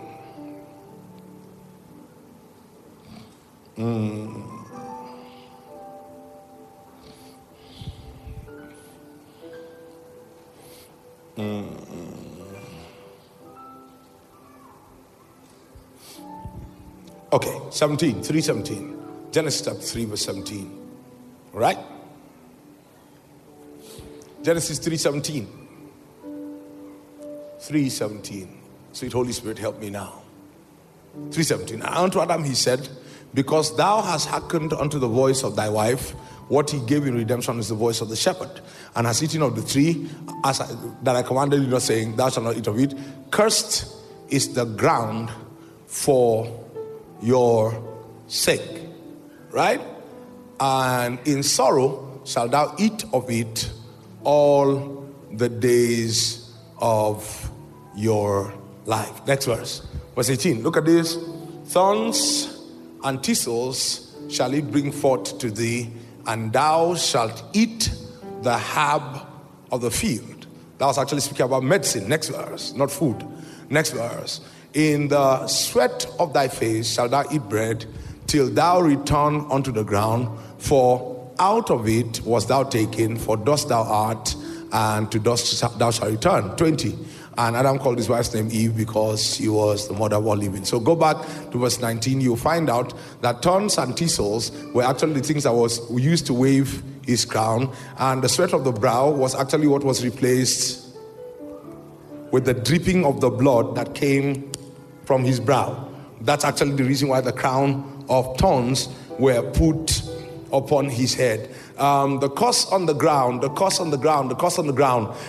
Gethsemane. Okay, the sorrow from which he was supposed to eat was what Jesus bore in the pain that he bore in his heart in Gethsemane. Are you following me? The curse on the ground, I did a study on it. I'll come back to you on it. I just decided to take that out to show you that in what Christ paid for was the direct linkage to the curse that was waiting upon man. All right? Now, what about the woman? What was the curse that was upon the woman? Your desire shall be towards your man, and he shall rule over you, and in great sorrow shall... Good, thank you. And unto the woman he said, I'll greatly multiply thy sorrow and thy conception. In sorrow thou shalt bring forth children, and thy desire shall be to thy husband, and he shall rule over thee. Now, what you find in Galatians chapter 3, is that Galatians 3 or Galatians chapter 4? Paul said there's no male or female. What you will find there is that Christ did not only redeem us from the curse that was upon the man, he also redeemed the woman from the curse that was upon her. All right? I'm answering this hesitantly and in a hurry because I'm considering our time. There's one other subject that's in my heart to touch tonight. But listen, many times I've referred to 2 Timothy chapter 3, where Paul said to Timothy, and she shall be delivered through childbearing if they continue in faith and all of that. Now, you find out that Christ couldn't have redeemed the man from the curse and not redeemed the woman from the curse. In fact, if you understand the workings of the curse, if you are studying 1 Corinthians chapter 11, you'll find out that the workings of the curse causes that every curse that is upon the man is also upon the woman. The only difference is that the curse that was upon the woman is not upon the man. So the curse pronounced on the man was actually a mutual curse. The curse pronounced on the woman was an independent curse. You didn't get it. Do you now think that the ground is not cursed for the woman's sake? She go and till it and see whether it will open because she's a woman. She also requires the sweat of her brow. And Paul explained it later in 2 Timothy, and he told you that it wasn't the man who first sinned. It was the man who was deceived and then sinned. And because the woman, he had said there that the woman was taken off the man was not taken off the woman. That means the woman is a partaker of the man is not a partaker of the woman. Do you understand? Does it make sense? Now, but when Christ came to redeem, he did not redeem the man, he redeemed mankind. So man and woman are redeemed. Are you following me? The only other thing I can say on that, listen to this, very simple, is that just like we arrive at, by faith, being delivered from the curse that is upon all of man, which is what we share mutually, right? The same kind of faith that is required for us to come out of there, you will have to exercise on the other things that does not affect us. Do you get it? So a woman can still sustain pain in childbearing, not because Christ has not paid. Do you understand it? But because faith. Now, when we say faith, you must understand that even for those of us who are male men, all right? Let me help you understand it. Because redemption is unfolding. At the ultimate unfolding of redemption, we will stop dying, all of us. So as surely as we are still dying, redemption is still unfolding. We are still in the journey of faith to appropriate all that redemption has purchased. If you got it, let me hear an amen. Now, so you understand that the same faith that is taking us to that place where we are going to undo death is the same faith you need to exercise to stop the things that Christ has. And of course, it is also obvious that it can be paid for and you still live and languish under the yoke of. Are you following me? So both man and woman have been redeemed. Amen? Come on, I said amen. Well, the time has finished. I carry. Okay, blessed be God. Is there any other question there? Media, is there any other question there? Okay, it's obvious that the questions are finished, right? Okay, so let me touch the subject I tried to touch on Sunday to see the degree to which you understand it. Can we touch it? Can we touch it? Revelation chapter 5. Forgive me, I'm just setting my watch so that I can use it. Thank you. Revelation chapter 5.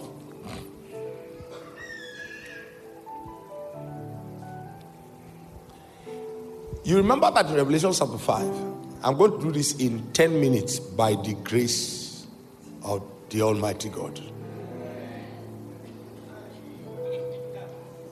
It's doable. Amen? You understand the first part of the story. No one was found worthy.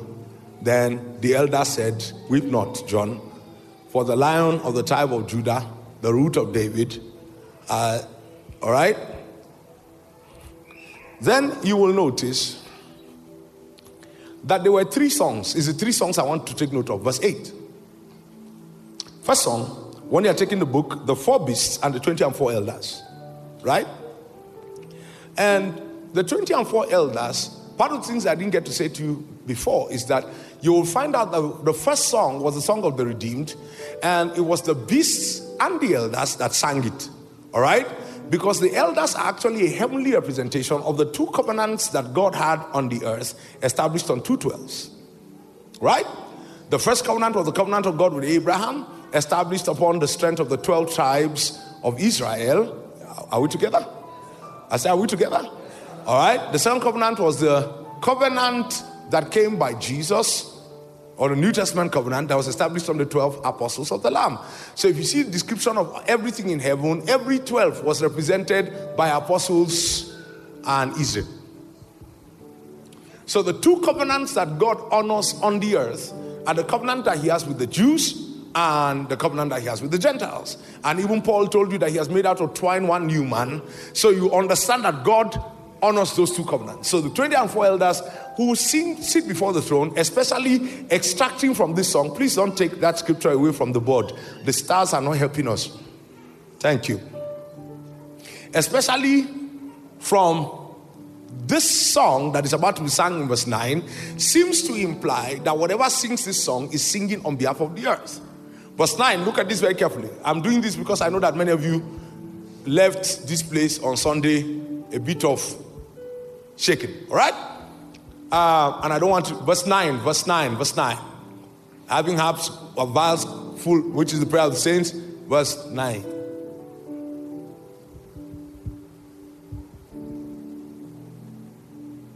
Verse 9. Verse 9. I've seen it. They don't cook my killer. Please let's find out what's happening there. It's responding like a Pentium 1. And they sung a new song. All right, first song. They sung a new song saying, "Thou art worthy to take the book and to open the seals thereof. For thou wast slain and hast redeemed us to God by thy blood out of every kindred and tongue and people and nation, and has made us unto our God kings and priests, and we shall reign." Look at it. They are still in verse 9. I've finished verse 10. And has made us unto our God kings and priests, and what? And we shall reign on the earth. Now, that song, at the close of it, tells you this is the song of the redeemed. Or it gives you the purpose of salvation. And the purpose of salvation is that the redeemed will reign on the earth. But what my emphasis was the category of people that sang it. It was those who were around the throne. Now, the next song was sung by everything in heaven. So you see that the song went from like this to like this to like that. In the inner carcass, the discussion is that this thing that you have done will cause us to reign on earth. Are you following me? What's the next song?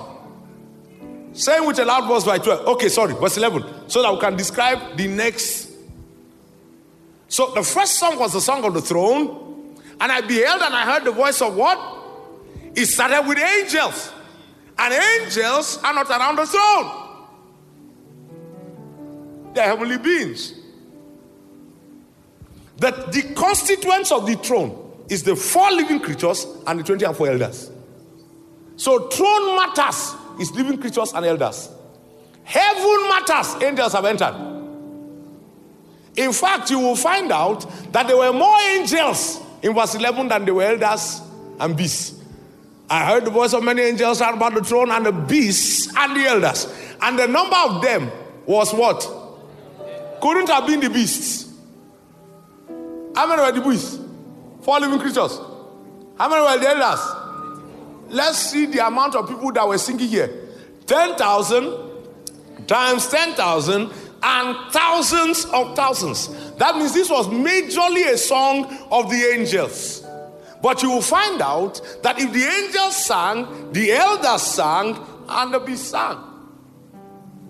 So the song has swollen from the throne to all of heaven. Now, what does all of heaven say? Worthy is the lamb that was slain to collect. That means this thing that he has done makes him deserving of power, riches, wisdom, strength, and honor, and glory, and blessings. That means, let's borrow from the song of the throne. For us to reign on the earth, what we bought must have made us worthy of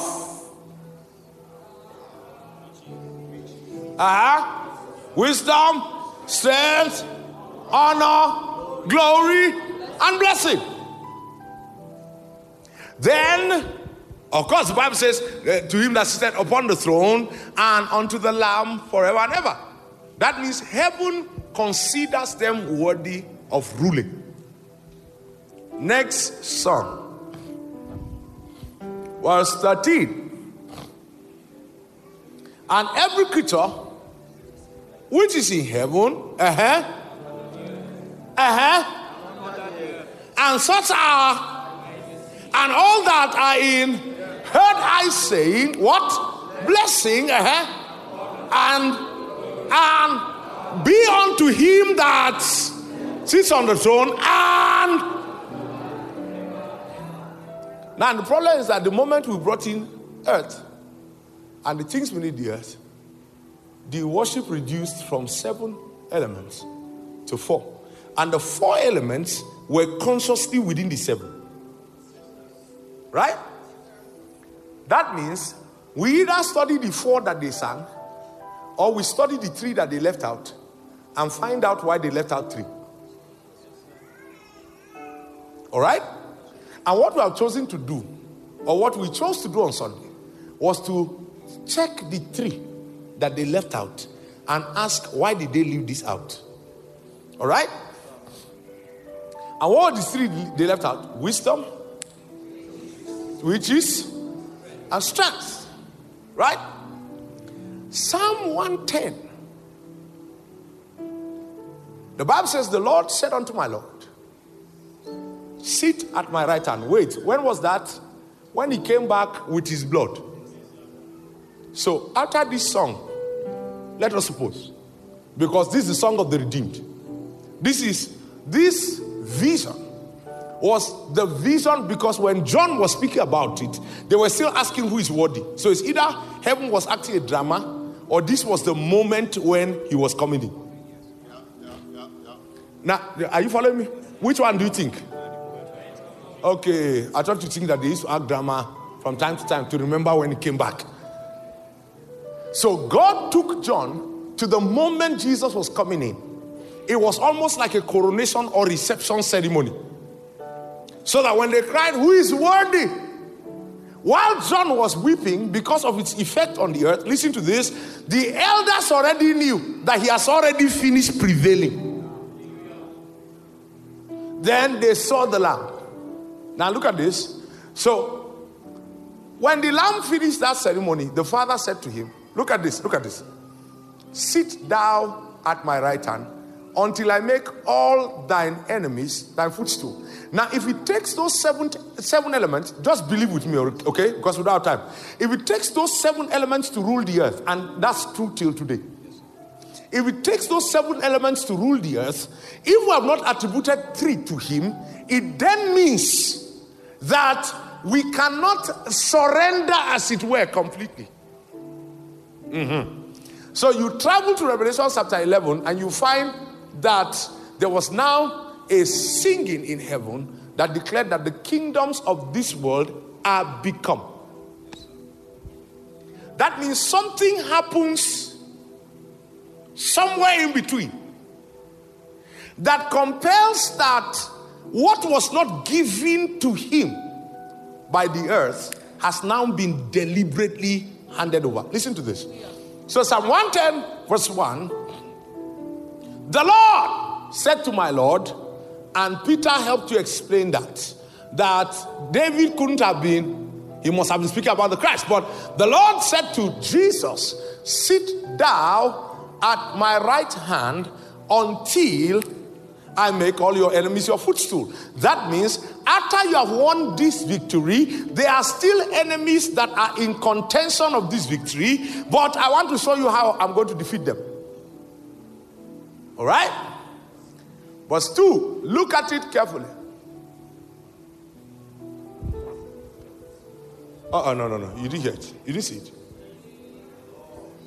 Sir, did you see it? The Lord shall send the rod of what? Stop. What was the other thing they didn't call? Good. Where is he coming out from?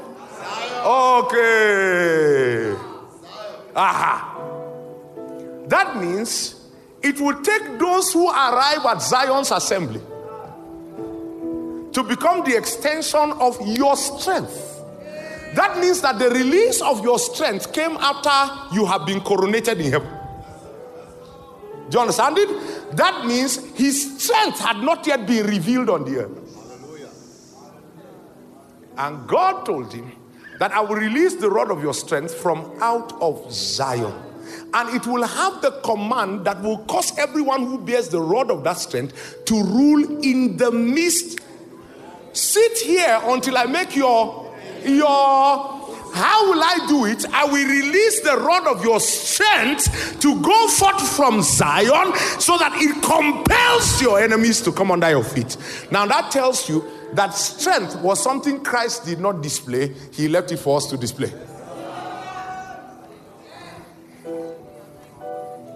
Are you following? So the working of his strength, like I said, was not necessary. You remember I told you that let's do riches last, because we just came out of prosperity convention. So let's do wisdom, right? Thank God it is him that gives you power to get wealth. And when Int'l told us that the power is what? Wisdom. Thank you. 1 Corinthians chapter 2, verse 6. We speak the wisdom of God in a mystery,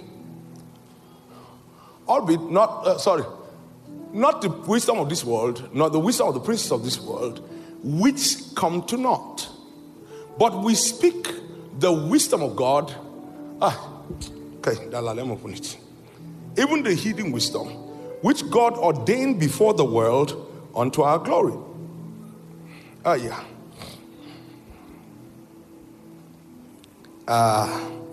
We speak the wisdom of God in a mystery, even the hidden wisdom. Let me show you where my problem started from. Which God ordained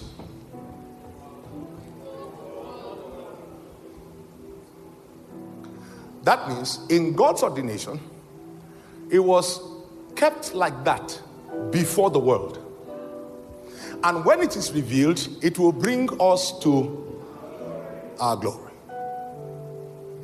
Please follow. He said in the next verse, which none of the princes of this world knew.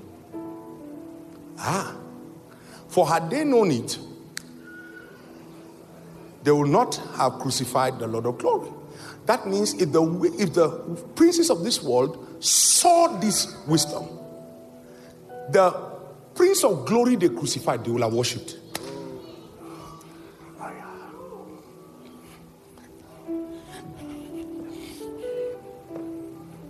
How do we know that that's what it said? Because verse 9 said, but as it is written, I had not seen. Sorry. But as it is written, I had not seen, nor ear heard, neither has it entered into the heart of man the things which God has prepared. That means you can substitute the wisdom of God for the words, the things which God had prepared for them that love him. But God has revealed them unto us, verse 10, by his Spirit. For the Spirit searches all things, even what? The deep things of God. For what man knows the things of a man except the Spirit which is in him? Even so, the things of God knows no man except the Spirit of God. Excuse me, saints. What is things of God here? The wisdom of God. Next verse. Now we have received not the spirit of this world, but the Spirit who is with one intent only, so that we might know. So wait. So it seems like there's something that binds wisdom to a manifestation of glory that will compel the princes of this world to bow at our feet. Okay, so that you are not too confused. Ephesians chapter 3. Let's start from verse 8. Media, I'm going to need you to cooperate with me on this one. Thank you. Oh my God. Look at this. Unto me who am less than the least of all saints, is this grace given that I should preach among the Gentiles the hidden riches of Christ. Next verse. And to make all men see what is the fellowship of this mystery. We speak the wisdom of God in what? Which was, can you see the words repeating themselves? Which from the beginning of the world had been hid in God, who created all things by Christ Jesus. Verse 10. This is the intention of God, that now, wait, unto who might be known the manifold. That means the princes of this world were designed not to see the wisdom of God except through the church. So when it was in display in Christ, it was hidden. But when it will be in our own display, it will become manifest to the manifold, to the principalities and powers. That then means that, it is then clear that strength is left for the church. Wisdom is also left for the church to display. Then 2 Corinthians chapter 8 verse 9. Do you understand it a little clearer now? Yes, sir. On Sunday I was looking at your eyes. I knew you didn't get it. I was looking at your eyes. I knew, where you? These people are lost. But I had to preach and get out of the way, because I needed our guests to speak. 2 Corinthians chapter 8 verse 9. Okay, go back. Because let's contextualize it. 8:6.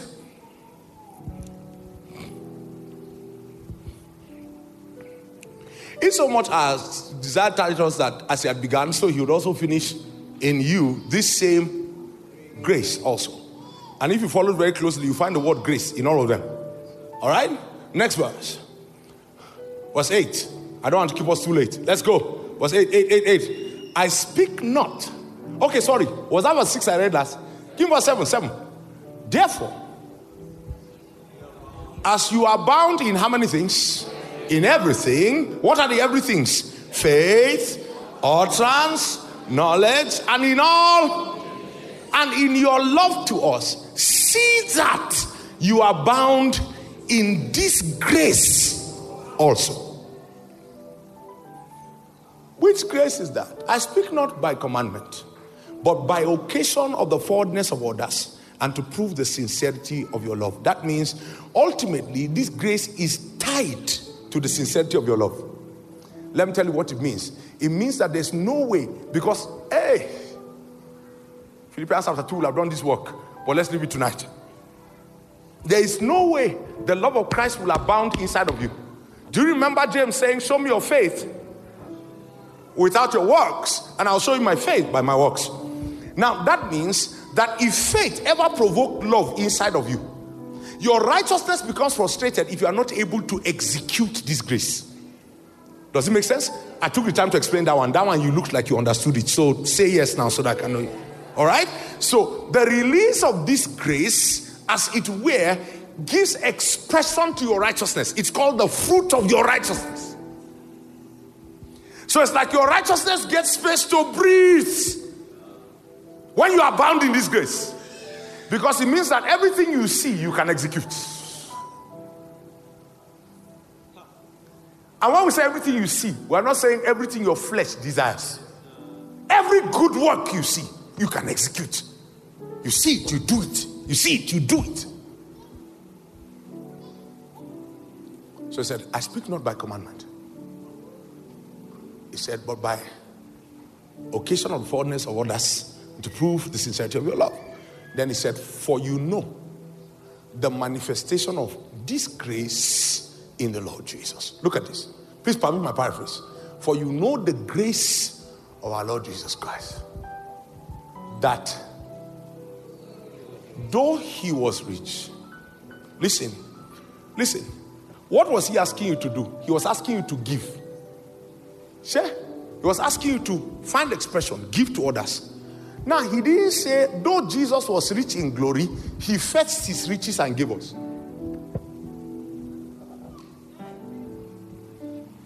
That's not the grace of Jesus.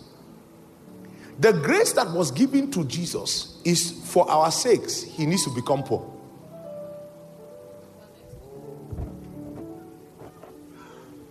You will get it. A few people got it. The grace he's inviting you to is abound so you can distribute. But then he said, for you know the grace of our Lord Jesus Christ. Come, sir. Let's do it. I think they will get it now. Look at this. Paul was saying, abound, have so much so that you can distribute.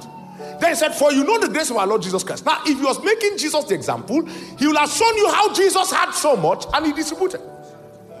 But you remember that I told you at the beginning of that conference that provision is not prosperity. And what Jesus lived in was provision. Hey.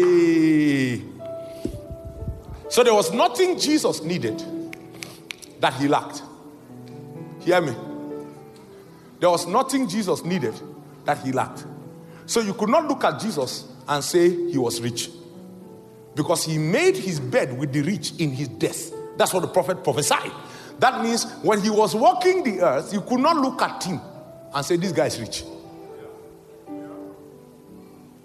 For instance, Pastor Kefas, people tell you that if you check the clothes that he wore, all of that, soldiers were fighting over it. You don't know when they dashed in the clothes. Maybe it was 2 days before, 2 weeks before. Maybe it was that day of triumphant entry. Don't get it wrong. He couldn't have worn the same clothes for 3.5 years. He was not in the wilderness.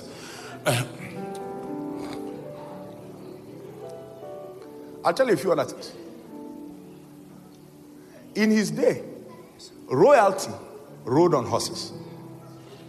He walked on foot. You can't take it away. So that even the day he needed to display royalty, he didn't climb horse. He climbed Jackie because it's Jackie that was the prophecy. Not because it was Jackie that was royalty. So Israel was left with a code to identify him, not because rich men went about. Jackie is a beast of burden. It's horse that royalty rode, even in his day. So look at this. If we're going to say, learn to distribute, for you know that when the Lord Jesus lived, he abounded so much that he distributed. This scripture will make sense. But what Paul said is, you know the grace of our Lord Jesus Christ. That even though in true essence, he was rich. But for your sakes, he became poor. That means in the day of his manifestation, what you saw was a poor person.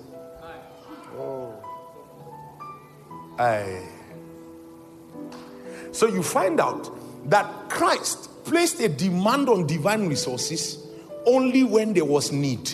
Because he was not constrained by the human system, and yet he was not affluent by the human system. But it was for a purpose. He refused to be identified as rich. For your sake, he became poor. So that you, through his poverty, that means the essence of his becoming poor is so that he does not make you beggars. The only way you would have been able to ascend into his wealth is if he came and took you there.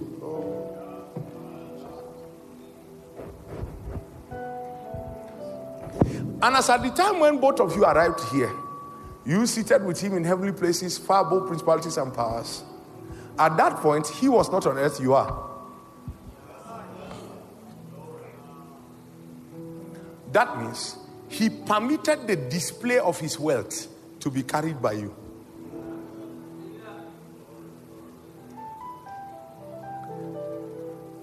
Let me say it the way you'll understand it.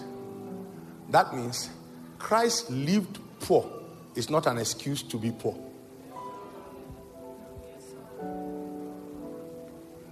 Just like he hid strength, just like he hid wisdom, he also hid riches. So that when you approach him, you will not approach him because of what you will get. But by the time he makes you, Now that he knows that you understand the essence of who he is, he can return so that you will display the riches.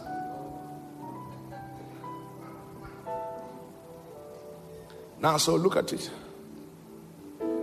The moment he ascended on high, he released the church into a realm where the church can now have the right to the control of resource. Now hear this. And in a season, the church actually walked in it. But as the church entered into it entered into it together with the dark ages. Because what happened was that men who were not made were now in control of resources. So the church became a financial gathering center. From the dark ages, it's not a charismatic problem. It's not Pentecostal's problem. That was what was called the dark ages. So the bishops controlled the resources. But when they did, what they did was that they defiled, or they became defiled by the power that came with riches. So everything about the church became the control of wealth. But hear this. It is not only coming back, it is back. And it is back in a dispensation of an incorruptible people.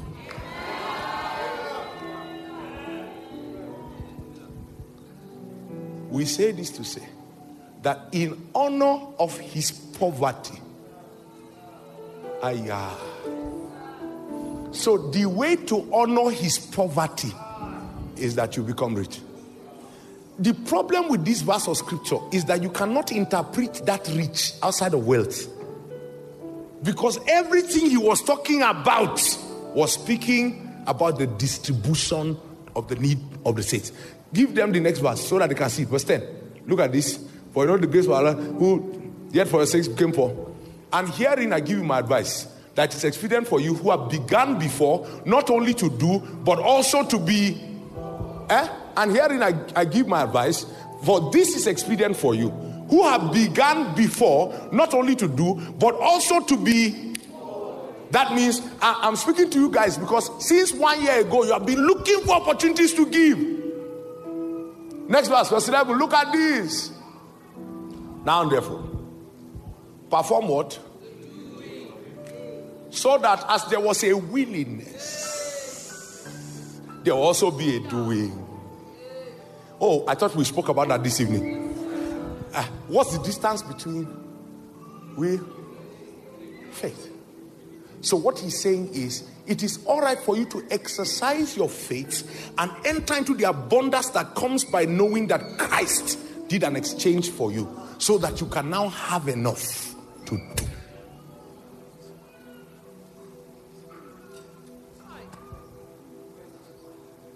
Is scripture clear? Okay, you have a question. Are you sure it's today? Very short question. The problem is whether the answer is short. Let me finish this thought. Then I'll consider that your short question. I'm coming, sir. Look at this. Is anybody getting it? I said to you, the problem with this verse of scripture, Pastor Ampi, is that the depth of your consecration cannot change the fact that it was speaking financially. It was speaking the ability to distribute. So there's no other interpretation for it except to say that in honor of the faith of Jesus, who became poor so that you can be wealthy, understand this by faith, so that as there was a readiness to will, there can now be an ability to perform. Right? Let's add a few more verses. Just two more. 12. You don't finish? Two more now. 12. For if there be first a willing mind, it is accepted according to that a man had, and not according to what he had not. That means you guys were already willing, but you were limited by how much you have. And if you understand the legality of the substitutionary work of Christ that should make you abound, then you will have more so you can do more.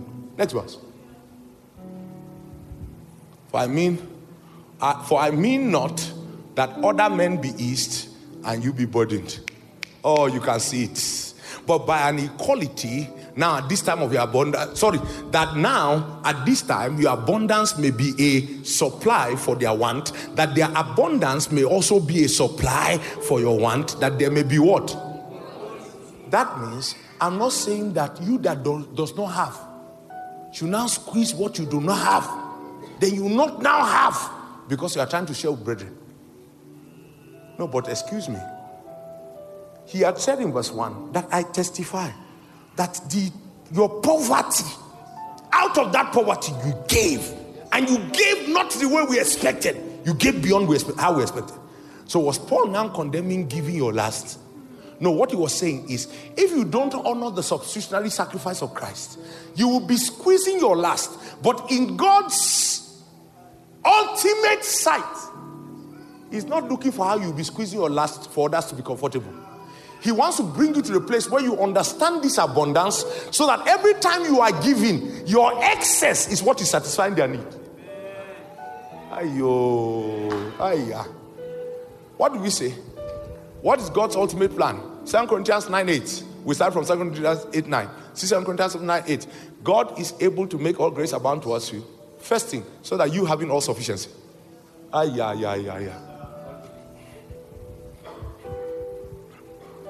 Mama, hold this one.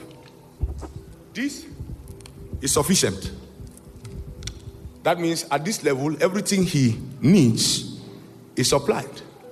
Hold this.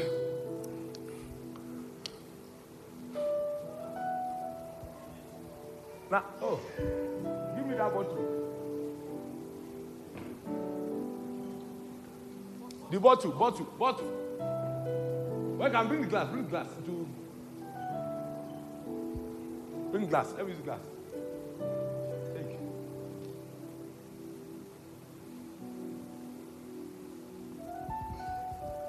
Let's finish at multiplied grace again. So I meet a brother. Drop the bottle so that they're not confused. I meet a brother. He lacks.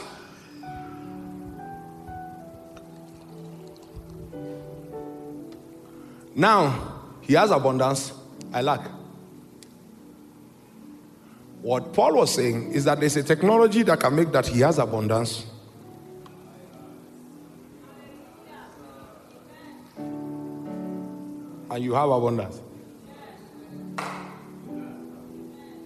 When you understand that Christ, through his poverty, made you rich, what then happens is that you unveil the multiplied grace that makes that you now know that this thing is not about inconvenience yourself so that others can be. It starts from there. That's why I told you that Paul started by saying that the depth of their poverty abounded in their rich liberality. That means as at when they started, this is how they started. And we saw the willingness of your righteousness to find expression, to the degree to which, if after your righteousness has found expression, take now. You are like this. You are still all right. But what we did is, because we saw your heart in that state, we sent Titus to perfect you. So that every time you turn like this, you will turn back and you are still full. So that what you do is you engage the covenant of knowing that Christ died poor so that I can live rich. To know that every time I turn, I'm only providing space for him to heal. So there's no time I'm done doing a good work that I now lack. So God, give my abundance bottle. God is able to make all grace abound towards you, so that you having all sufficiency, this all sufficiency, all my needs met. When he said might abound to every good work, you cannot abound from your sufficiency. So be pouring this water inside this one. Oh, you didn't see it.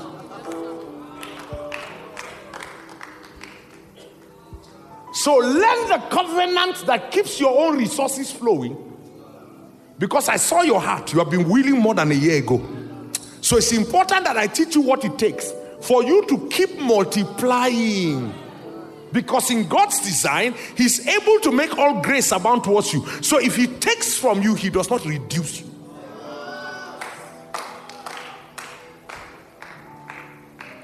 Take all of them away. At this point, if you don't understand, I cannot help you.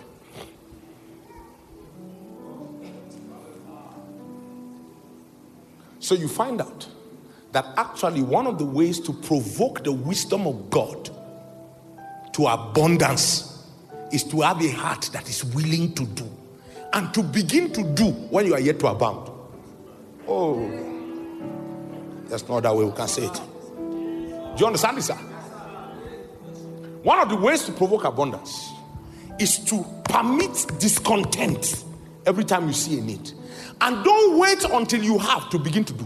When you begin to do when you do not have, you will provoke revelation in your direction that will cause you to consistently have.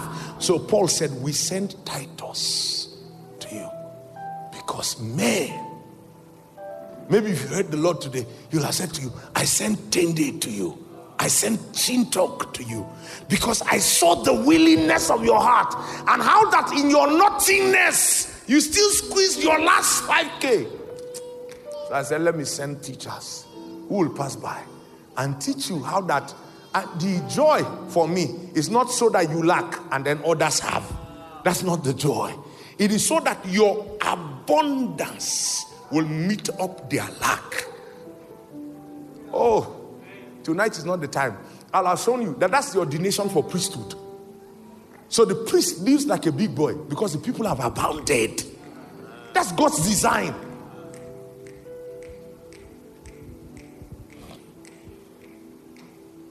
But there has to first be a willingness. So everywhere I see a need, I'm willing. I said in the prosperity conference, I think 2 years ago, I said, let me tell you something. Don't ever let a project pass without you registering your willingness, even if it's 500 naira.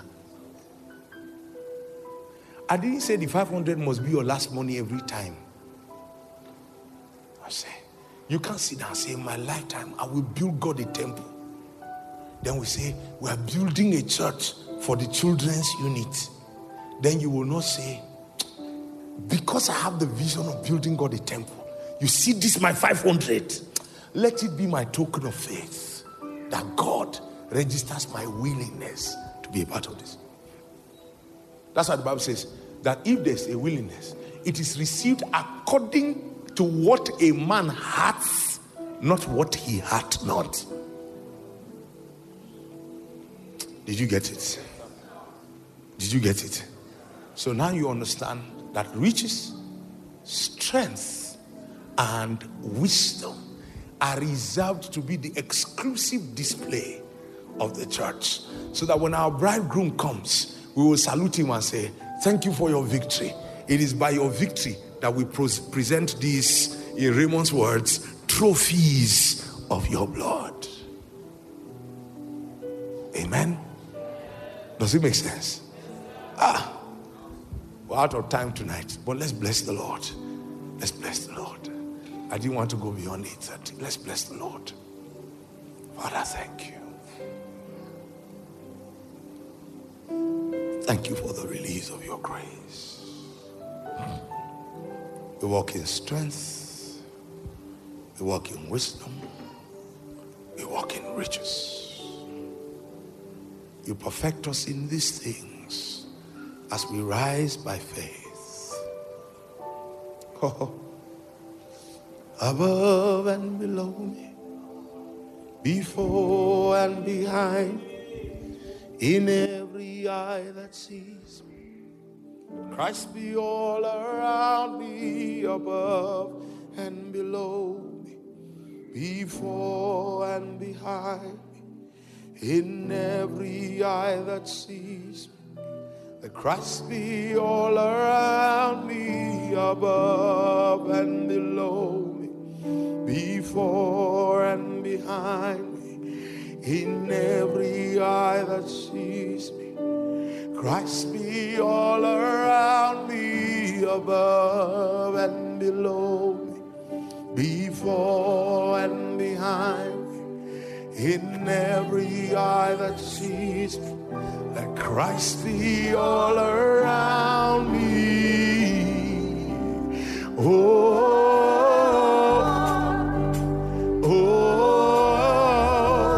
Christ be all around me. Christ be all around me. Oh,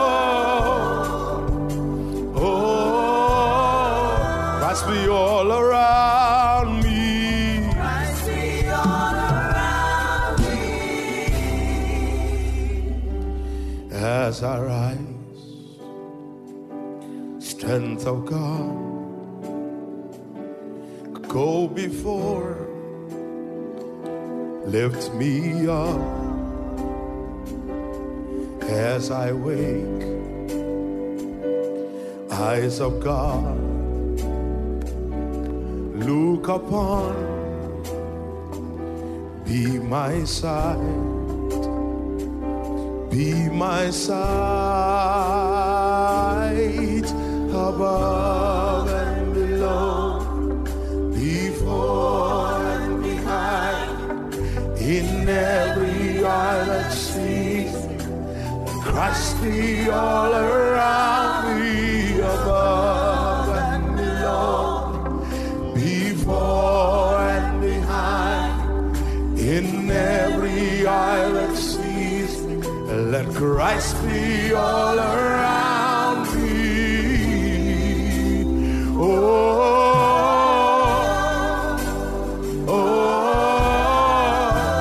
Christ be all around me. Christ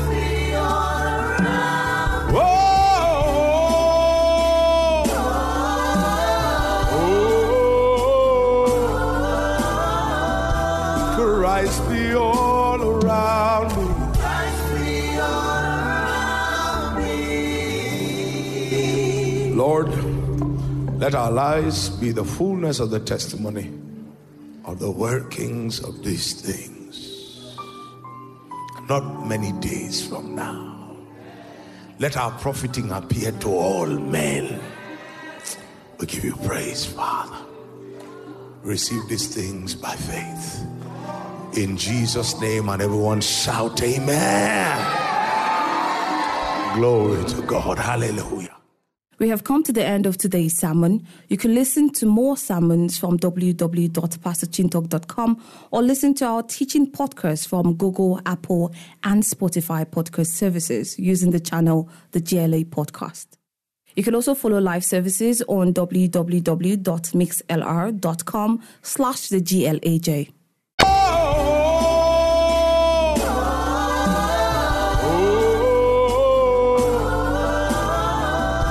Christ be all around me. Christ be all around me.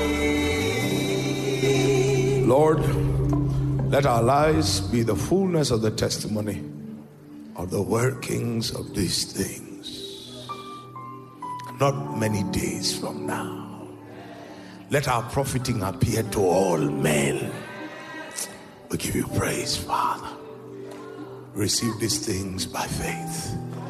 In Jesus' name, and everyone shout amen. Glory to God. Hallelujah.